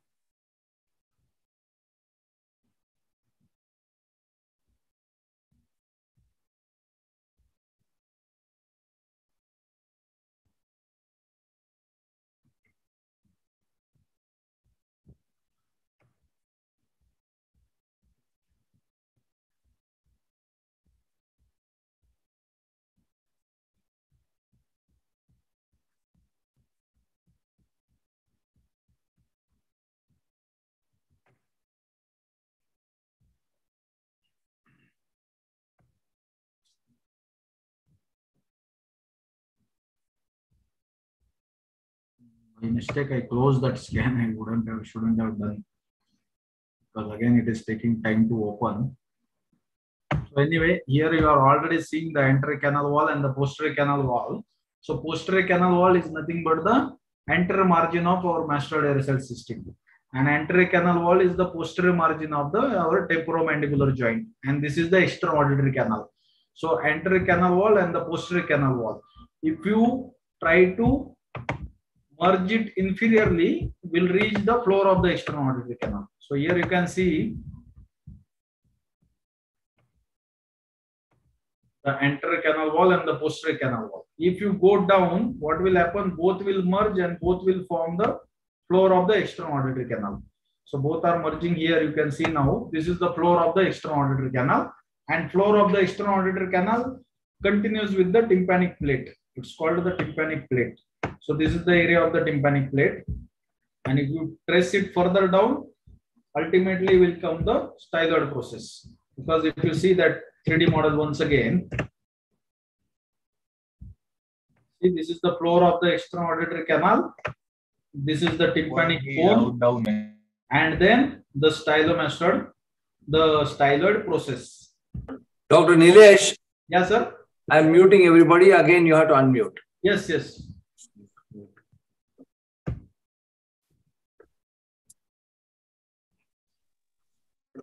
Mute on. Okay. Yeah. So the anterior and posterior canal wall, if you merge it inferiorly, it forms the floor of the external auditory canal. Floor continues with the tympanic bone, and then inferiorly it will be the styloid process. Then similarly, if you come up, they will merge at the outer atic wall. That is called the roof.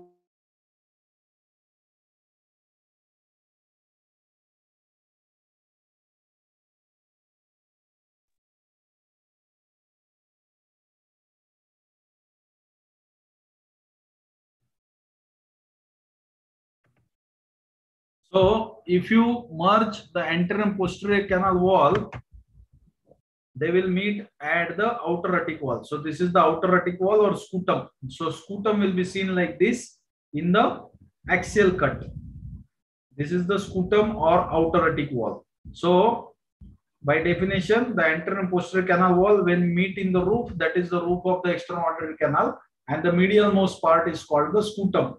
So scutum we generally see more prominently in the coronal cuts, but you should know in the axial cut also how the scutum looks. So if you want to confirm whether this is scutum or not, that we call the beak-like appearance of the scutum, what you can do, you can just go to 3D MPR. Then in the axial cut, bring your planes to scutum, and then go to coronal cut. Go to coronal cut. So you can see here, that is that peak of the scutum. Already our planes are there only. So this is blunted in the cases of retraction pocket or cholesteatoma. It will erode, or any pathologies which is involving the atic, it can erode this scutum. So scutum looks like this, very familiar to us, looks like this in the coronal cuts, but you should know how it looks in the axial cut also. So this is the axial cut, how scutum looks. So it will be just the medial part of the merging of anterior and posterior canal wall. So this is the anterior canal wall, this is the posterior canal wall. If you go still higher, you will go in the mastoid aerosol system. If you go down, the anterior and posterior canal wall will separate. So at the exact junction of that will be the scutum. So this is the normal case actually, hence the scutum is entirely intact in this case. So this is the scutum. So we saw the tympan will come from again styloid process. So this is the styloid process. This is the tympanic bone. Then lowermost part will be the floor of the external auditory canal. The uppermost part of the tympanic bone will be the floor of external auditory canal. Then the posterior canal wall and the anterior canal wall. And then in the roof you will get the scutum. Then next will come to the ossicular chain. Yeah, so this is the ossicular chain, how it looks like. So what happens, the cuts will be going from lower parts to upper parts. So what happens, when you go from the lowermost cut, first you'll see the tip of handle of malleus. It will be something like round. Then when you go up, you'll start seeing this stick-like structure. That is the handle of malleus. Then if you still further go up, you'll see another round, which will be smaller than head and which will not be in continuation with the incus. Because if head is there, you should be able to see the part of incus also, if it is non-disease here. Means any of the ossicle is not eroded. Normal ossicular chain, when you see the head part of malleus, you should be able to see the body of incus also. If you are seeing any other round which is not associated with incus, that is the neck of malleus. So you'll see the neck of malleus, and then finally you'll see another round, that is the head of the malleus. So once you get the head of the malleus, you can trace the body of the incus and short process of incus. Then you have to again come down to trace the long process of the incus. You'll see the long process of incus. Then you'll get to see the IH joint, that is the incudostapedial joint, which is formed by the lenticular process of incus and stapes head. And then if you further go down, you'll miss the stapes because of the anatomical orientation. Stapes is situated higher up. So to see the stapes, again you have to go up. So to trace the ossicular chain entirely, you have to go up and down 2-3 times. So first you'll get the tip of handle of malleus, then you'll get handle of malleus, neck of malleus, head of malleus, body of incus, short process of incus, long process of incus, then again go up to see the stapes. So we'll see 3D model of this.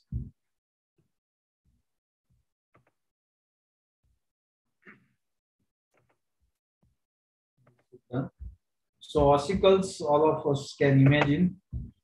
This is how ossicles will be there.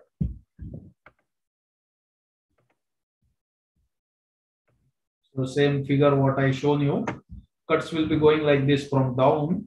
So first you'll get the tip of handle of malleus, then you'll get the handle of malleus, then will come the neck of malleus, then head of malleus, the body of incus, short process of incus, long process of incus, incudostapedial joint, and then the stapes suprastructure with the foot plate, anterior and posterior crust. Same thing you have to trace in your scan. So I'll just zoom it now because we want to see ossicles. So I'll go down in the scan.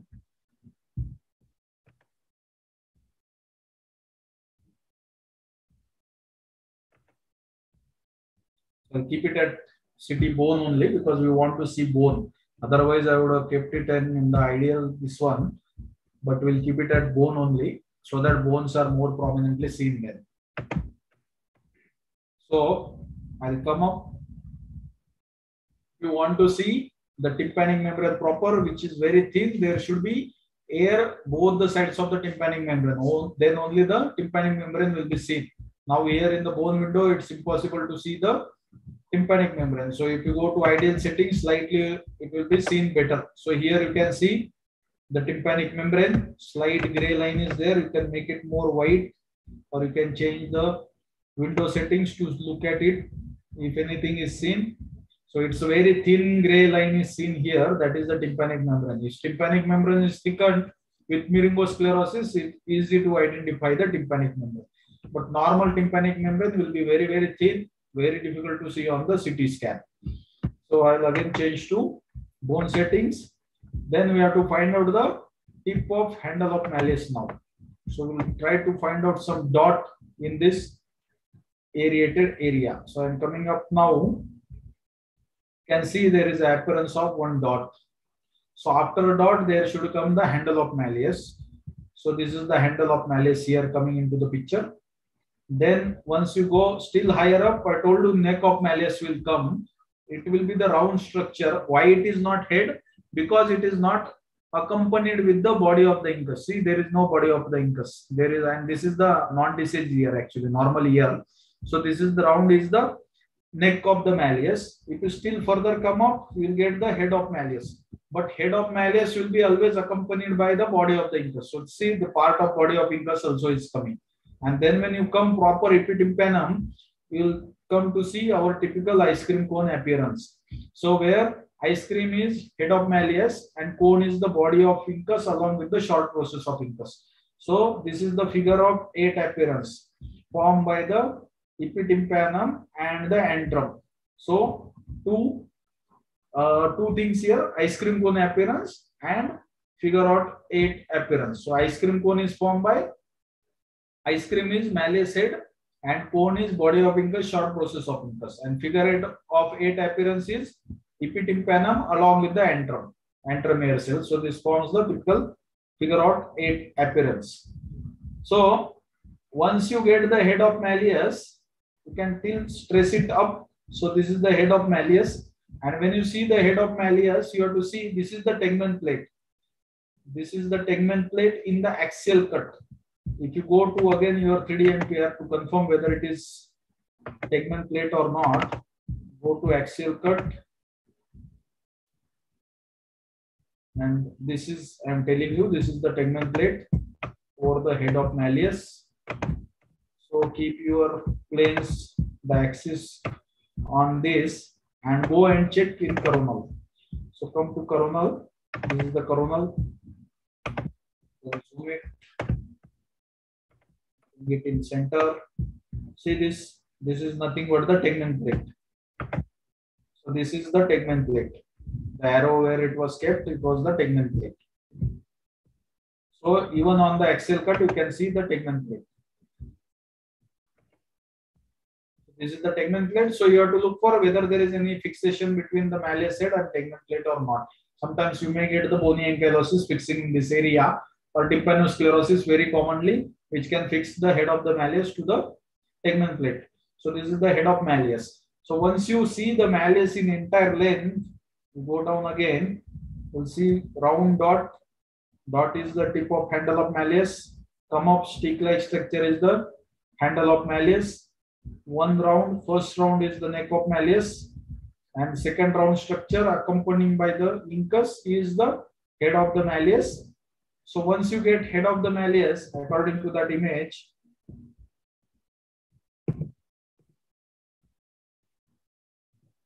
so we trace like this: the tip of handle of malleus, neck, and then head of malleus. Once you get head of malleus, trace the body of incus, short process of incus, long process of incus. Same thing we are going to do in this scan. So we already got the body of incus and the short process of incus. So we'll trace it down. So now I am going down. I'm going down. See here, this long process is expanding and it's coming down. It's coming down and it's coming down and it's coming down. So here you are seeing some two dots now. Let me get it more. Just make it a little bright. So here you are seeing two dots. So these are called two dot sign, where the lateral dot is the long process of incus, the medial dot is the head of the stapes. So when these two will merge with each other, that will form your incudostapedial joint. And if instead of merging in the next cut, if some structure is disappearing, that is the indication that that part is necrosed. Suppose this lateral dot is disappearing, means the lenticular process of incus is necrosed. Suppose this medial dot is disappearing, that means the stapes head is necrosing or stapes head is absent. So now we'll see whether these two dots will merge with each other or not. So I'm going down, just one cut. You can see here both the dots are merging with each other. So both the dots merge with each other means your IH joint is intact. See, both are merging together, the IH joint is intact. Both have merged, IH joint intact according to this image. See, we are coming from up to down and we saw the lenticular process of incus and stapes head both merge together here. Now if you keep going down further, what will happen? You will miss the stapes, because anatomical orientation of stapes is something like this. To see the stapes, you have to go up in the scan again. So same thing, we are reached till here. So if you go still down, see, you will not able to see the stapes, because stapes is not down, it should be up. So again, come back to this. So this is our incudostapedial joint, and just keep watching this area when you are going up to look for stapes. Now to see stapes is a very thin structure. You can say it is the thinnest bone in the body. So it's very difficult to find out the crust of the stapes. If you see in very highly dense windows. So still here you can make out the posterior crust nicely, but anterior crust is not seen in this particular bone window. That doesn't mean that anterior crust is necrosed here, because stapes is the only structure about which we should always take it. We should always make it point.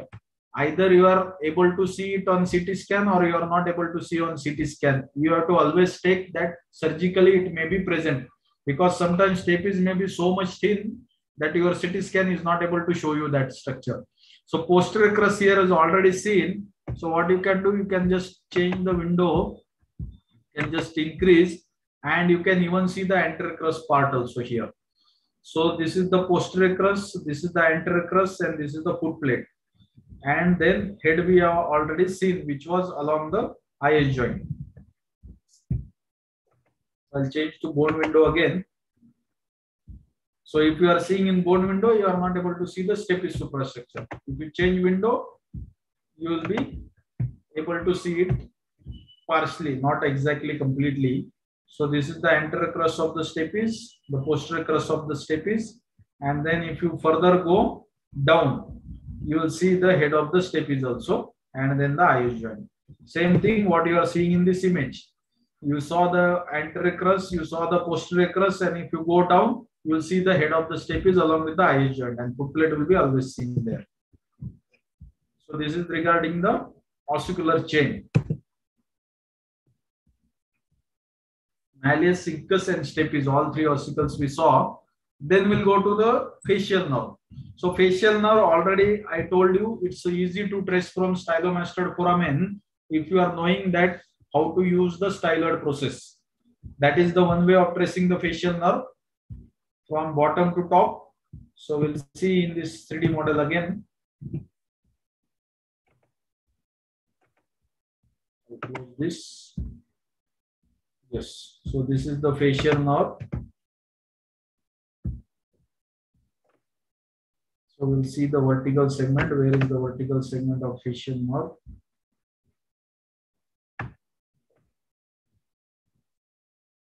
Yeah, so this is the vertical segment of the facial nerve. This is the chorda tympani just before exiting the stylomastoid foramen. So vertical segment. Then you get the second genu of the facial nerve. Then the horizontal segment of the facial nerve.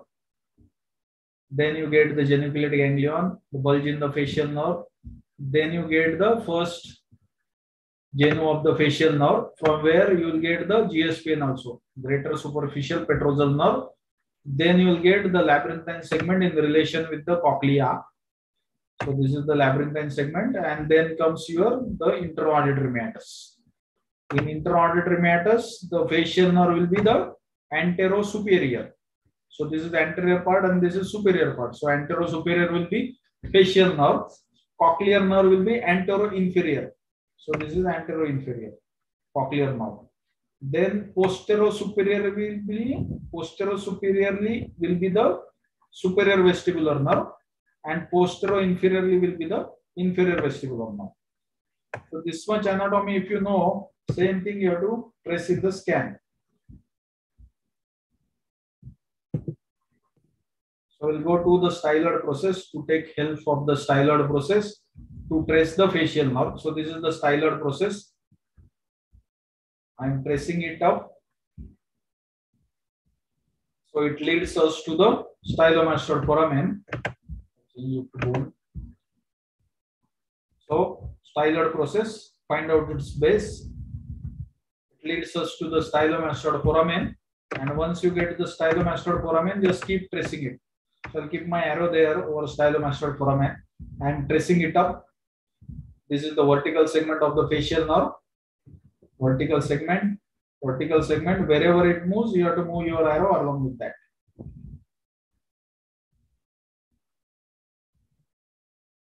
See, vertical segment, and here at this particular level, you are seeing one pyramidal type of structure, triangular structure medial to that facial nerve, which you was tracing till this time. So there is another structure which is triangular medial to the facial nerve. So this is nothing but your stapedius muscle. So this is stapedius muscle. This is the pyramid, stapedius muscle. So posterolateral to pyramid will be the second genu of the facial nerve. So this is the second genu of the facial nerve. We have reached till the second genu.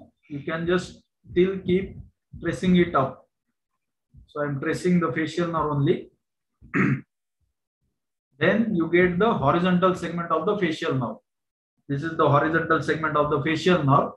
And beyond the horizontal segment, you get bulge in the facial nerve. You just bring it in center. So this is the horizontal segment. Come up, you are seeing slight bulge in the facial nerve here. So this is nothing but the geniculate ganglion area. So if you see, this is the bulge in the facial nerve, geniculate ganglion. If you still come up, you will get the first genu of the facial nerve. It is taking acute turn here. So this is the first genu of the facial nerve. It is entering inside the internal auditory meatus by the labyrinthine segment. This is the labyrinthine segment of the facial nerve, which is in close approximation with the cochlear turn. So this is the labyrinthine segment. You still come up, that will ultimately enter inside the internal auditory meatus. So trace the facial nerve from down to up. We went to find the styloid process. We came up, we found out the styloid foramen, stylomastoid foramen, and then we kept tracing it up. This is all, entire thing is vertical segment of the facial nerve. Once we reached the level where there was a pyramid medially, this is the pyramid medially, that is the second genu of the facial nerve. Still we kept it tracing up. We got the horizontal segment of the facial nerve. Then we got bulge in the facial nerve, which is the geniculate ganglion. Then we came higher up where the labyrinthine segment was close relation with the cochlear turn, and ultimately it reached to the internal auditory meatus. So this is the one way to trace the facial nerve. What is other way to trace? So we trace facial nerve from bottom to top. You can trace it from top to bottom also. How to trace top to bottom? Again, come to this model. See, this is the internal auditory meatus. So facial nerve will come out as a labyrinthine segment, which will be in the close approximation of cochlear turn. Then it will take sudden acute turn to form the first genu. Then there is a bulge in the facial nerve, that is geniculate ganglion. Then it will form the horizontal segment of the facial nerve. Then it will take another turn to become vertical, that is the second genu area, and then it will go down as a vertical segment ultimately to the stylomastoid foramen. Same thing you have to search here. First you have to search the internal auditory meatus. So internal auditory meatus, if you see by anatomically, it is just extension from the posterior fossa dura towards the otic capsule. So there are three connections between the posterior fossa dura and the otic capsule. First is biggest communication is the internal auditory meatus. Second one is the smallest one, it is the cochlear aqueduct. And third is the reverse communication, means something comes out of otic capsule and goes inside the posterior fossa dura. That is the vestibular aqueduct. So there are only these three connections between the posterior fossa dura and the otic capsule. So the first and big communication is the internal auditory meatus. So here you can see the internal auditory meatus is already coming into the picture. Then we saw the labyrinthine segment. This is the labyrinthine segment, which is in relation with the close relation with the turn of the cochlea. Then when you go down, it will form the first genu, and anteriorly one nerve will go inside the middle fossa dura, that is the GSPN. This is the canal for GSPN. Then this is the geniculate ganglion area, because you can make out surely that this is a bulge in the facial nerve. So this bulge is nothing but the geniculate ganglion. Then trace it down. This is the horizontal segment of the facial nerve. You still come down, you will get structure which is posterolateral to pyramid. So this is the second genu of the facial nerve. You still go down. This is the vertical segment of the facial nerve, and ultimately you will reach to the stylomastoid foramen, and then in neck, from where you cannot trace the facial nerve on intercity temporal bone. So these are the two ways to find out the facial nerve. Then we saw in this 3D model that antero-superiorly was the facial nerve. So there is another nerve which is antero-inferior. It is the inside going. It is going inside the cochlea. So this is nothing but the cochlear nerve. There will be another two nerves posterior to these two nerves. So one will be superior, that is superior vestibular nerve. Another will be inferior, that is inferior vestibular nerve. So same thing we'll see in the scan. See, this is the antero-superior is the labyrinthine segment of the facial nerve. Posterior-superior is the superior vestibular nerve. Then if you further go down, again you will see two nerves. This is the cochlear nerve, and then this is the inferior vestibular nerve. Because of the angulation, inferior vestibular nerve will not be seen that much clearly. And there will be one offshoot from the inferior margin of the inferior vestibular nerve, which goes and supply the ampullary end of the posterior semicircular canal. So this is the posterior semicircular canal ampullary end. So there is an offshoot here. This offshoot is not that much clearly seen in the scan. So here I use my own technique. I use the negative scan here. That's what I presented in the 2018 in Mideo where I got gold medal for this. So what I do, I reverse the images. Means bone I make black and soft tissue I'll make gray or white. So here there is a setting. You can just go in negative window and entire scan will reverse. And then it's so easy to read all the structures of the internal auditory matters very clearly. So here you can very clearly make out, because what happens here, negative means the bone will be removed. The bone will disappear in this, only soft tissue will remain.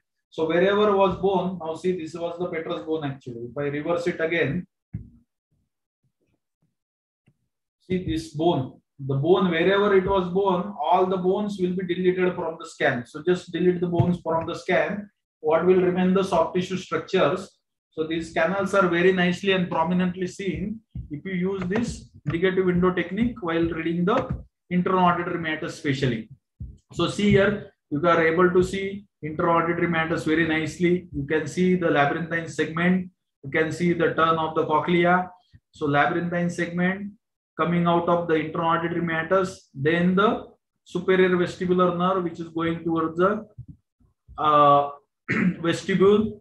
Then if you further go down, you can see the cochlear nerve entering inside the cochlea. And here, with the help of this negative technique, you can even see the inferior vestibular nerve also, which was not very clear in the routine conventional scanning.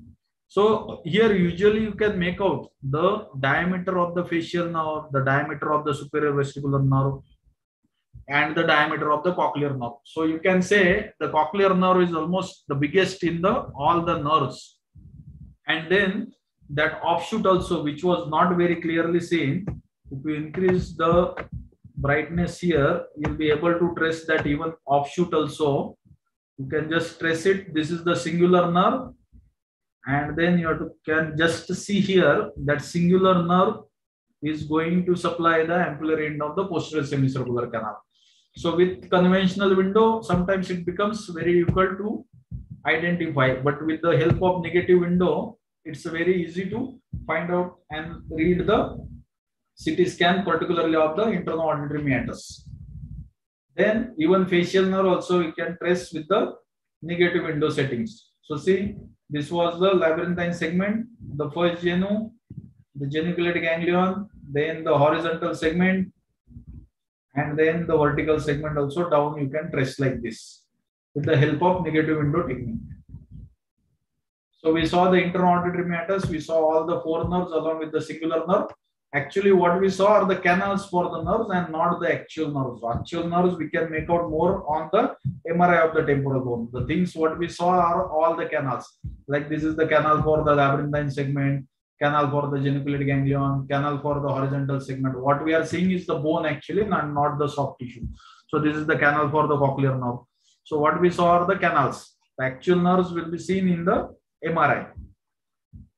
Then we'll go next. So facial nerve we saw. Then we'll come to the inner ear.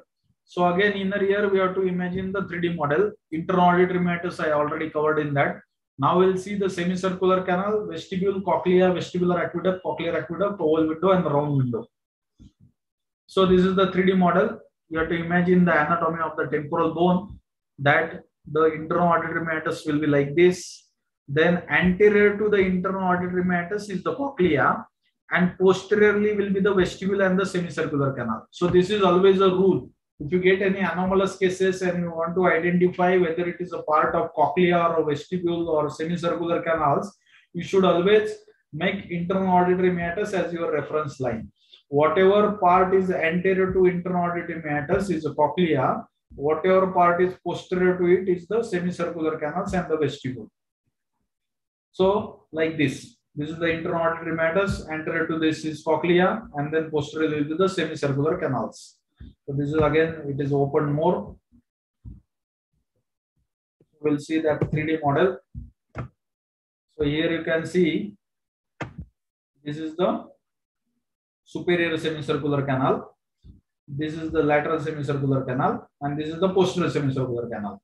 So we know superior semicircular canal is divided into two parts. The anterior part is the ampullary end, and posterior part is non-ampullary end. So anterior part, ampulla means a dilation. Basically, ampulla by definition it means dilation.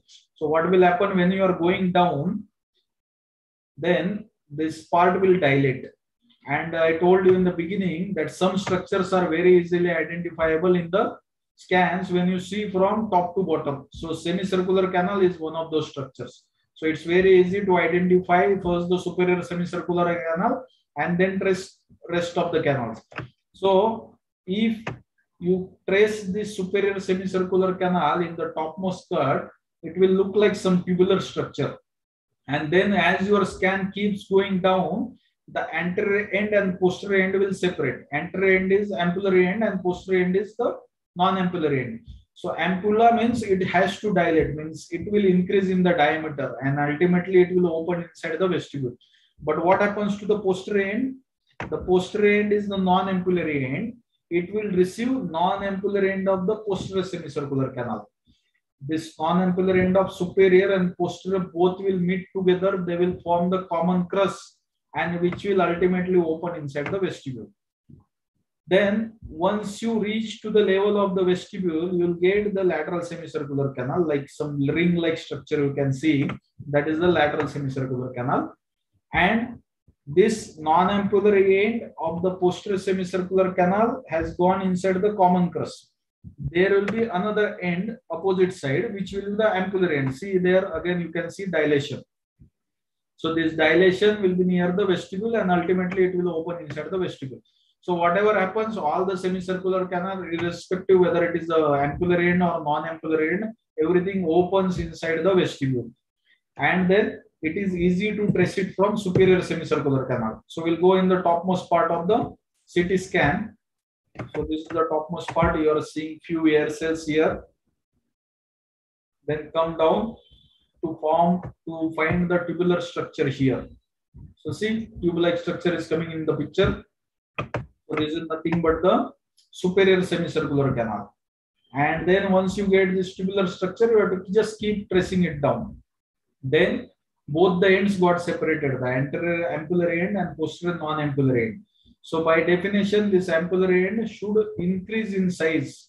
This diameter should increase to call it as an ampullary end. So now I'll go down. Still it is not dilating. The diameter is same. I'll just zoom it a little more. So see, the diameter is still same like this non-ampullary end.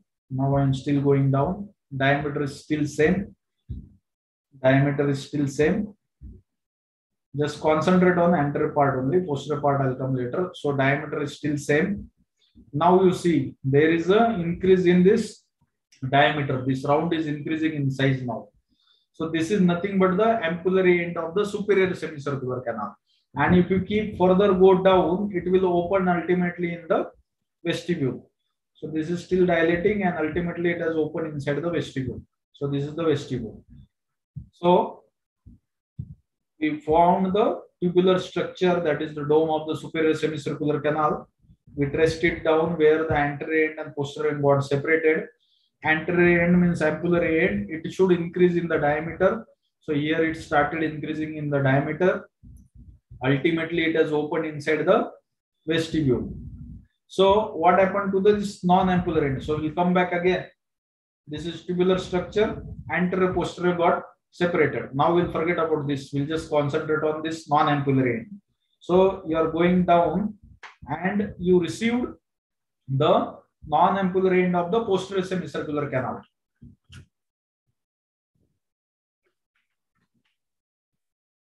So once you receive the non-ampullary end of the posterior semicircular canal, this part becomes common crus. And then this common crus will traverse anteriorly. So I'm going down again. look at this structure only, forget about this part because this is ampullary end, we'll stress it later. So concentrate on this part, this much part only. This part you have to concentrate. Just keep seeing it. It's moving anteriorly. It's moving anteriorly, and it is open inside the vestibule. So that was the common crus which ultimately gone inside the vestibule. So the superior semicircular canal, ampullary end, non-ampullary end we saw. When we were tracing this common crus, from how common crus formed, it is formed by the non-ampullary end of the superior and non-ampullary end of the posterior. So this is non-ampullary end of the posterior semicircular canal. Once you get this, you just keep tracing this so that you will reach to the ampullary end of the posterior semicircular canal. So I'll trace this opposite end now. I'm going down, going down, going down, down, down, going down, down, down, down. Now see, there is again dilation here. So this is the ampullary end of the posterior semicircular canal, where we saw this singular nerve was coming from the singular foramen. So I'll go to negative window again. See here, this is the ampullary end of the posterior semicircular canal. The singular nerve is coming from the, it is the offshoot of the inferior vestibular nerve. So here you got the ampullary end of the posterior semicircular canal also. If you still go down, it will vanish. Because vestibule is the higher level, you have to come up so that you can see that it is going inside the vestibule. So it went inside the vestibule. So whatever opening we saw, everything gone inside the vestibule. And then when we came to this level, you can see the lateral semicircular canal very nicely. So this is called a signet ring appearance or bucket handle appearance of the lateral semicircular canal. So all the semicircular canals we saw, the dome of the superior, then the anterior part is the ampullary. It is dilated, open inside the vestibule. From there you can trace the ampullary end and non-ampullary end of the lateral semicircular canal, which is also opening inside the vestibule. Then this non-ampullary end of the superior semicircular canal received non-ampullary end of the posterior semicircular canal. Both merged together to form the common crus. Both got open inside the vestibule. And during that time, what happened? This ampullary end going down, and here you can see the ampulla where your singular nerve is coming, where your singular nerve came, and then to trace it, open it inside the vestibule. So this is about the semicircular canals. So next is the cochlea. So all of us know, if you know the promontory is nothing but the basal tongue of the cochlea. So we'll go to cochlea. So this is the cochlea. Structure.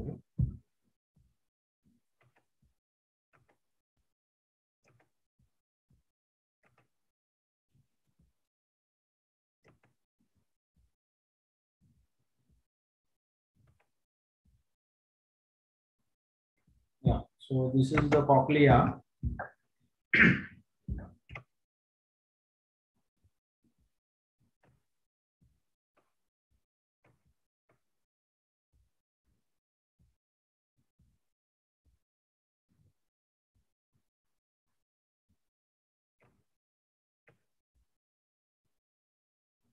Yeah, suppose take it as this is a right ear. So you are seeing the tympanic membrane, and then you'll see a bulge in the middle ear, the medial wall of the middle ear, that is the basal tongue of the cochlea. So if you get the basal tongue, you can just keep pressing it up to get the middle and the apical tongue also. So same thing you have to do here. Just see the bulge in the middle ear. Here you can see the promontory. So promontory means nothing but the basal tongue of the cochlea. Then just keep pressing it up. You will get the middle tongue. You will get the apical tongue also. Just keep pressing it up. This is the apical tongue, the middle tongue, the basal tongue. You can see the modulus also inside. And then this is somewhere between the middle tongue and the basal tongue junction.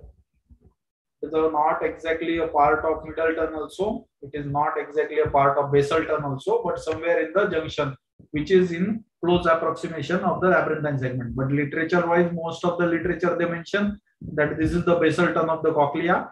But if you try to trace it, it is not actually the complete basal turn. It is the junction of the middle turn and the basal turn of the cochlea, which is in close relation with this labyrinthine segment.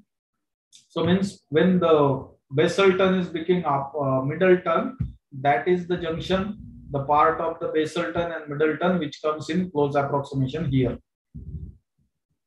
So again, this is the promontory, the basal turn, the middle turn, the apical turn. Again, the apical turn, middle turn, and basal turn keep going up. The apical turn, this is the middle turn and the basal turn junction. So this is about the from cochlea. Then next we'll come to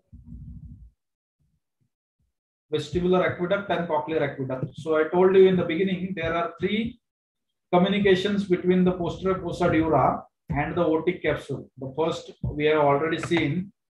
The first was the internal auditory meatus. So there is another communication between the posterior fossa dura to the otic capsule, which goes to the round window actually. So it's called the cochlear aqueduct. So cochlear aqueduct will be exactly parallel to this internal auditory meatus. So you should not do anything. Just keep your arrow there and just keep pressing it down. You'll get another structure which is coming out of posterior fossa dura. See here, this posterior fossa dura, one small extension, very thin extension is coming, which is going towards the round window. Where it is going? Here will come your round window. So it is going here. Here it is obliterated with both bulb and the bone. Only 17% cases it may reach up to the round window. Rest 83% of the cases it will obliterate in between somewhere here. So cochlear aqueduct functions are not known, but it is said that as it traverses towards the round window, the function of the cochlear aqueduct is to dampen the pulsations of the posterior fossa to the round window. Otherwise, continuously you keep hearing that dub dub dub dub sound, because if you have seen the posterior fossa dura, it will be always pulsating because of the CSF pressure inside. So the function of cochlear aqueduct is said that it dampens the dural pulsations towards the round window. But that is true in most only 17% cases where it can actually reach to the round window.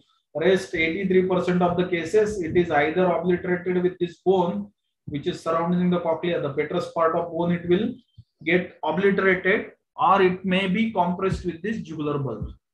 So this is the second extension. And third one, I told you that it is the reverse extension. It comes from the vestibule towards the posterior fossa dura. That is called the vestibular aqueduct.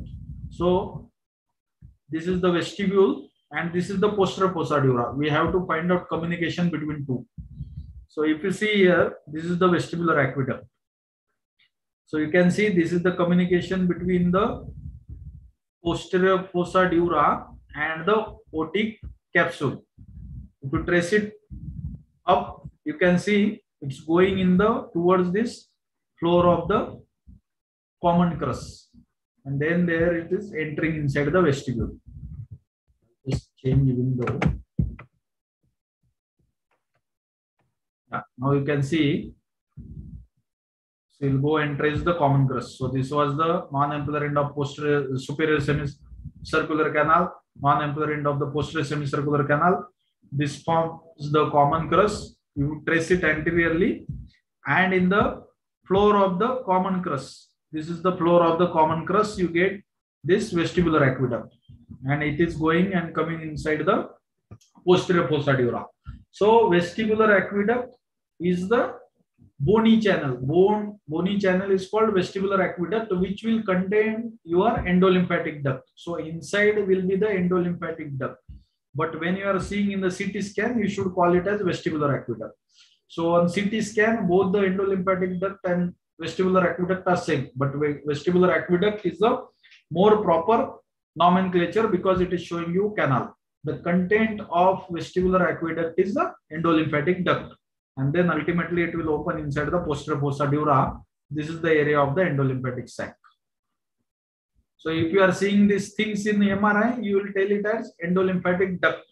And if you are seeing the same thing in the CT scan, you will label it as vestibular aqueduct.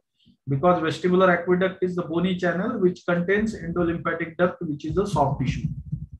Dr. Nilesh, Yes, sir? small question. Yeah. They're asking, when do you call the vestibular aqueduct dilated in a CT? Yeah. That will come in pathologist, sir. Now I am just doing this one, normal one. Okay. So that I will come, sir. Okay, boss. Yeah. So next we'll come to the oval window and round window.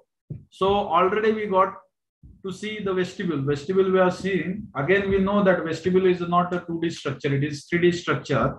It has, you can say it is a room type of structure where in the roof it will have the internal auditory meatus. So the floor of the internal auditory meatus is the vestibule. You can say when you drill the internal auditory meatus at the roof, you get the vestibule. Means the floor of the vestibule forms the upper margin of the internal auditory meatus. So there are two parts of internal auditory meatus, porous and fundus. So you can remember as a PP and FF. So porous means it is towards posterior fossa dura. So this part is the porous of the internal auditory meatus. And fundus means it is FF. F means foot plate. So the part which is towards the foot plate is the fundus of the internal auditory meatus. So the vestibule will be sitting at the upper margin of the fundus, or you can say the floor of the vestibule forms the roof of the internal auditory meatus. So this is the vestibule. If you keep tracing it down, you will get the foot plate. So this is the foot plate. And if you further go down, the foot plate, the part of vestibule, the oval window, and you go down, you get the round window also. So this is the promontory and this is the round window. So you can see here round window and this was the promontory. So round window, if you trace it up, you will get the foot plate. If you trace it up, it will be inside the vestibule. Then comes the sinuses. So we know already this W sign. So the medial one will be the sinus tympani and lateral will be the facial recess. So this W is formed by the lateral part will be formed by the facial recess and medial part will be formed by the sinus tympani, and in between will come the pyramid. So if you trace this pyramid should show you the, I'll change the window now, stapedial tendon which will go and insert over the head of the stapes. So if you trace this is the pyramid. You can see one small structure which is going towards the head of the stapes. So you can see this projection which is coming out of the pyramid. This is the stapedius muscle.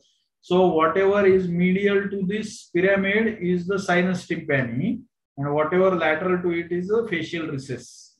So this is the facial recess, pyramid, and sinus tympani. Then eustachian tube orifice medial end we saw in the nasopharynx. Here we'll see the lateral end. So we'll come to the middle ear. Here you can see the eustachian tube orifice lateral end. So if you know the anatomy, the internal carotid canal, it lies in the floor of the eustachian tube, and there is one muscle which lies in the roof of the eustachian tube. It is called tensor tympani. So this is the tensor tympani muscle, and this is the internal carotid artery. So tensor tympani muscle, if you trace, just keep tracing it, you can see it actually going towards the neck of the malleus. So you can see here it takes acute turn and it gets inserted itself over the junction of the neck and head of the malleus. So this is the area of the processus cochleariformis also. So you can see the tendon which is attaching to the junction of neck and head of the malleus. Here in this particular scan, it is going till neck only. Sometimes you may see it will be little higher up place, but most of the time it will attach to the neck only, neck of the malleus. And sometimes partly over the head or the handle also. Few fibers may go up or down, but majoritarily it get attached to the neck of malleus. So this is the tensor tympani tendon and this is tensor tympani muscle. You can see it. It is going in the roof of the eustachian tube. So this is the roof of the eustachian tube. This is the eustachian tube orifice, and as facial nerve is having genu, even internal carotid artery also have genu. So we saw in the beginning it was just one comment, Dr. Nilesh. Yeah. This is show that picture. No, that's called the seagull appearance. That tensor tympani. Yeah. Eustachian tube. Some more. This is one. called the seagull appearance. See the two Yeah. feet of the seagull, and this is the head of the seagull. Yeah. Correct, sir. Yes. So the internal carotid artery we saw in the beginning, it was in the jugular foramen. So this is called as vertical part of the internal carotid artery, also called as vertical petrous carotid. So once you keep tracing this carotid up in the floor of the eustachian tube orifice, it will take bend. It will bend and it will become horizontal petrous carotid. So this is the genu of the internal carotid artery, and then it will become the horizontal internal carotid artery.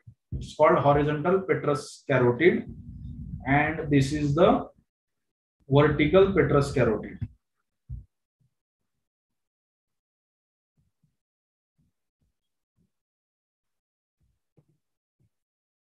So we finished this. Then use of 3D MPR for coronal and sagittal section study. So I told you any scan you can make it, any plane you can make it out. To see the structures, like some MCQs are there, like snake eye appearance of the facial nerve, then molar tooth appearance of the inicoidomalleal joint, or you can say Polch plane for the superior semicircular canal dehiscence. So everything you can make with the help of these softwares. So what you can have to do, so now if you ask what is the snake eye appearance of the facial nerve. So facial nerve we are traced in the axial cut. So if you want to trace the same thing in the coronal cut, you can just go to this 3D MPR, make it coronal cut.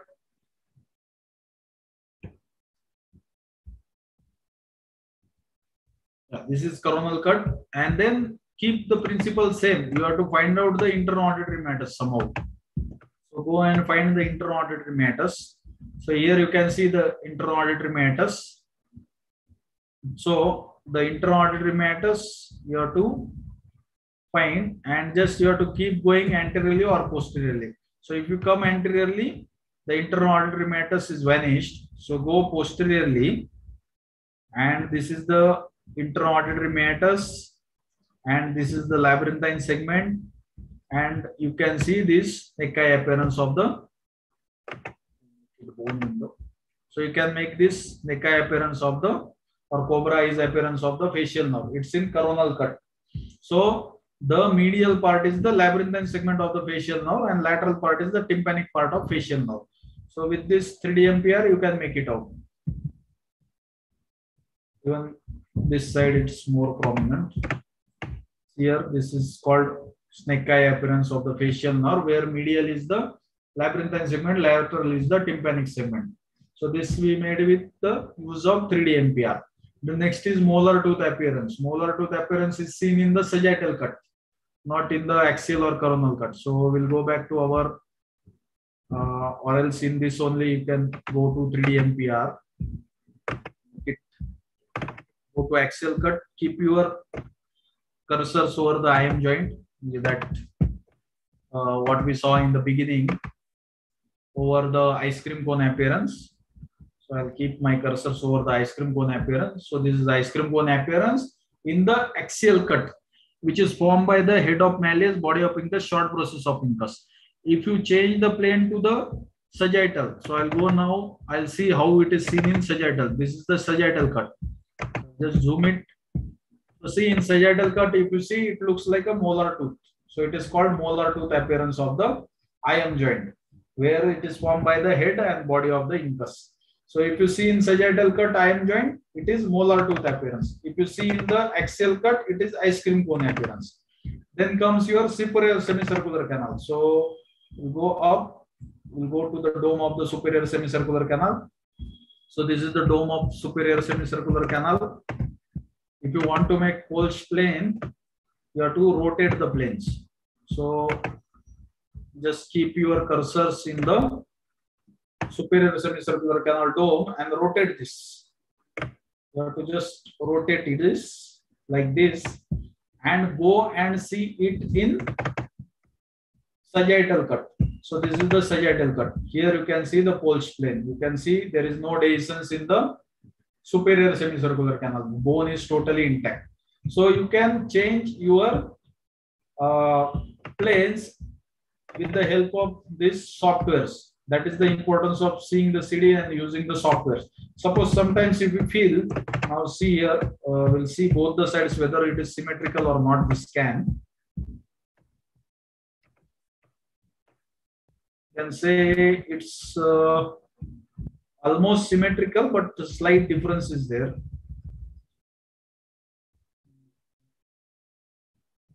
It's almost symmetrical or a slight difference is there. Because if you see here, middle turn is also coming into the picture. Basal turn is already seen. Here only basal turn is seen. So slight rotation is there. So even this, and here you can see the entire ice cream cone is seen, and here ice cream cone is not formed. So what has happened? This is little tilted scan. So this correction also you can do using your 3D ampere. So again, go to this coronal, coronal, and try to rotate this so that both the ice cream cones should be looking similar to each other. I'll do this. Keep it in the center. Go to coronal. Yeah. Now, what is your aim? You have to turn this axle such a way that both the ice cream cones should be seen similar. So I'll just turn. See here. Can you make out? Just one side is rotating, other side is not rotating. Yeah, so, we can see. Yeah. So the ice cream cone you have to match perfectly. Slightly. Yeah. Now it is perfect match of each other. The ice cream cone. So this became the exact replica of each other, the exact scan at that level. So like this, if scan is rotated too much one side, you can correct it using this softwares also. The next is cone beam. Cone beam, we all know that radiation will be less and soft tissue differentiation will be more, but it's a matter of practice which can you keep seeing more. So I'll just show you one cone beam, how it looks. If you are more seeing the conventional scan, so sometimes cone beam you will be finding difficult to understand. If you see more of cone beam CT scan, then you will find conventional scan little difficult to understand. So that is a matter of practice which can you see more.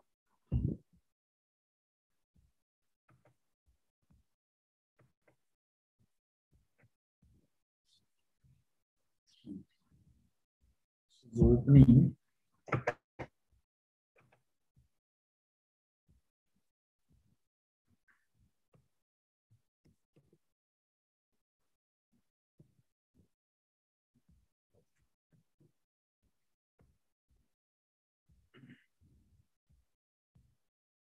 It's got stuck. Sir, here I have finished almost the normal radiology of temporal bone, sir. Any questions on that? Yeah. Take another half an hour to tell about something about pathology, sir. Half an hour I require. No. I think we'll take a break of 5 minutes because everybody is sure. Yeah, you are oversaturated with this one, the information. Yeah. So you finished your this one? Yeah, this normal is okay. Finished. Stop sharing now. Yeah. Okay. Now what we will do is we will take a small break of around 5 minutes. Go for tea and come back. It's around 3:25. Yeah. We'll come by around 3:35. Yeah. 10 minutes break, and then what we will do is we'll start with pathology. Yes. And there's also some questions about relationship of the semicircular canal with the facial nerve and all. Okay. We'll discuss that later. Yeah. From 3:35, we will discuss for, you were talking about half an hour, is it? Half an hour for... Yeah, half an hour I'll finish pathology, sir. And in that I'll include MRI also, sir. Because some pathologies require MRI correlation also. So, from 3:35 to 4:35, we'll have 1 hour. Yeah. 1 hour is more than sufficient. 1 hour we'll have. 1 hour we'll have. More pathologies. Yes. So we can discuss more pathology. We can even go for 2 hours, boss. No problem. Yes, sir. Okay, one of the best. See, I've heard hundreds and hundreds of temple bone CT presentations all over the world, but I think this is the best I've heard so far. There is no doubt about it. And the audience will realize it when they see it on the YouTube. This is available on Royal Pearl ENT University channel. And this is purely educational, and we'll be calling experts to do such programs. I'm sure Nilesh is the expert in reading CD temple bone. I'm very, very, very convinced. So I'm just going to mute myself, put my video on this one. Go have tea, Dr. Nilesh. You've been talking for 2.5 hours continuously. You've talked so nice. Another 1 hour or 2 hours we need from you. Yes. And then we'll come back. Thank you, Dr. Nilesh. Sure, sir. The same link. We'll come with the same link. Yes. Now it's 3:30, 3:40. We'll come back. Yeah. Fine, sir. Thank you. Okay. Thank you, sir.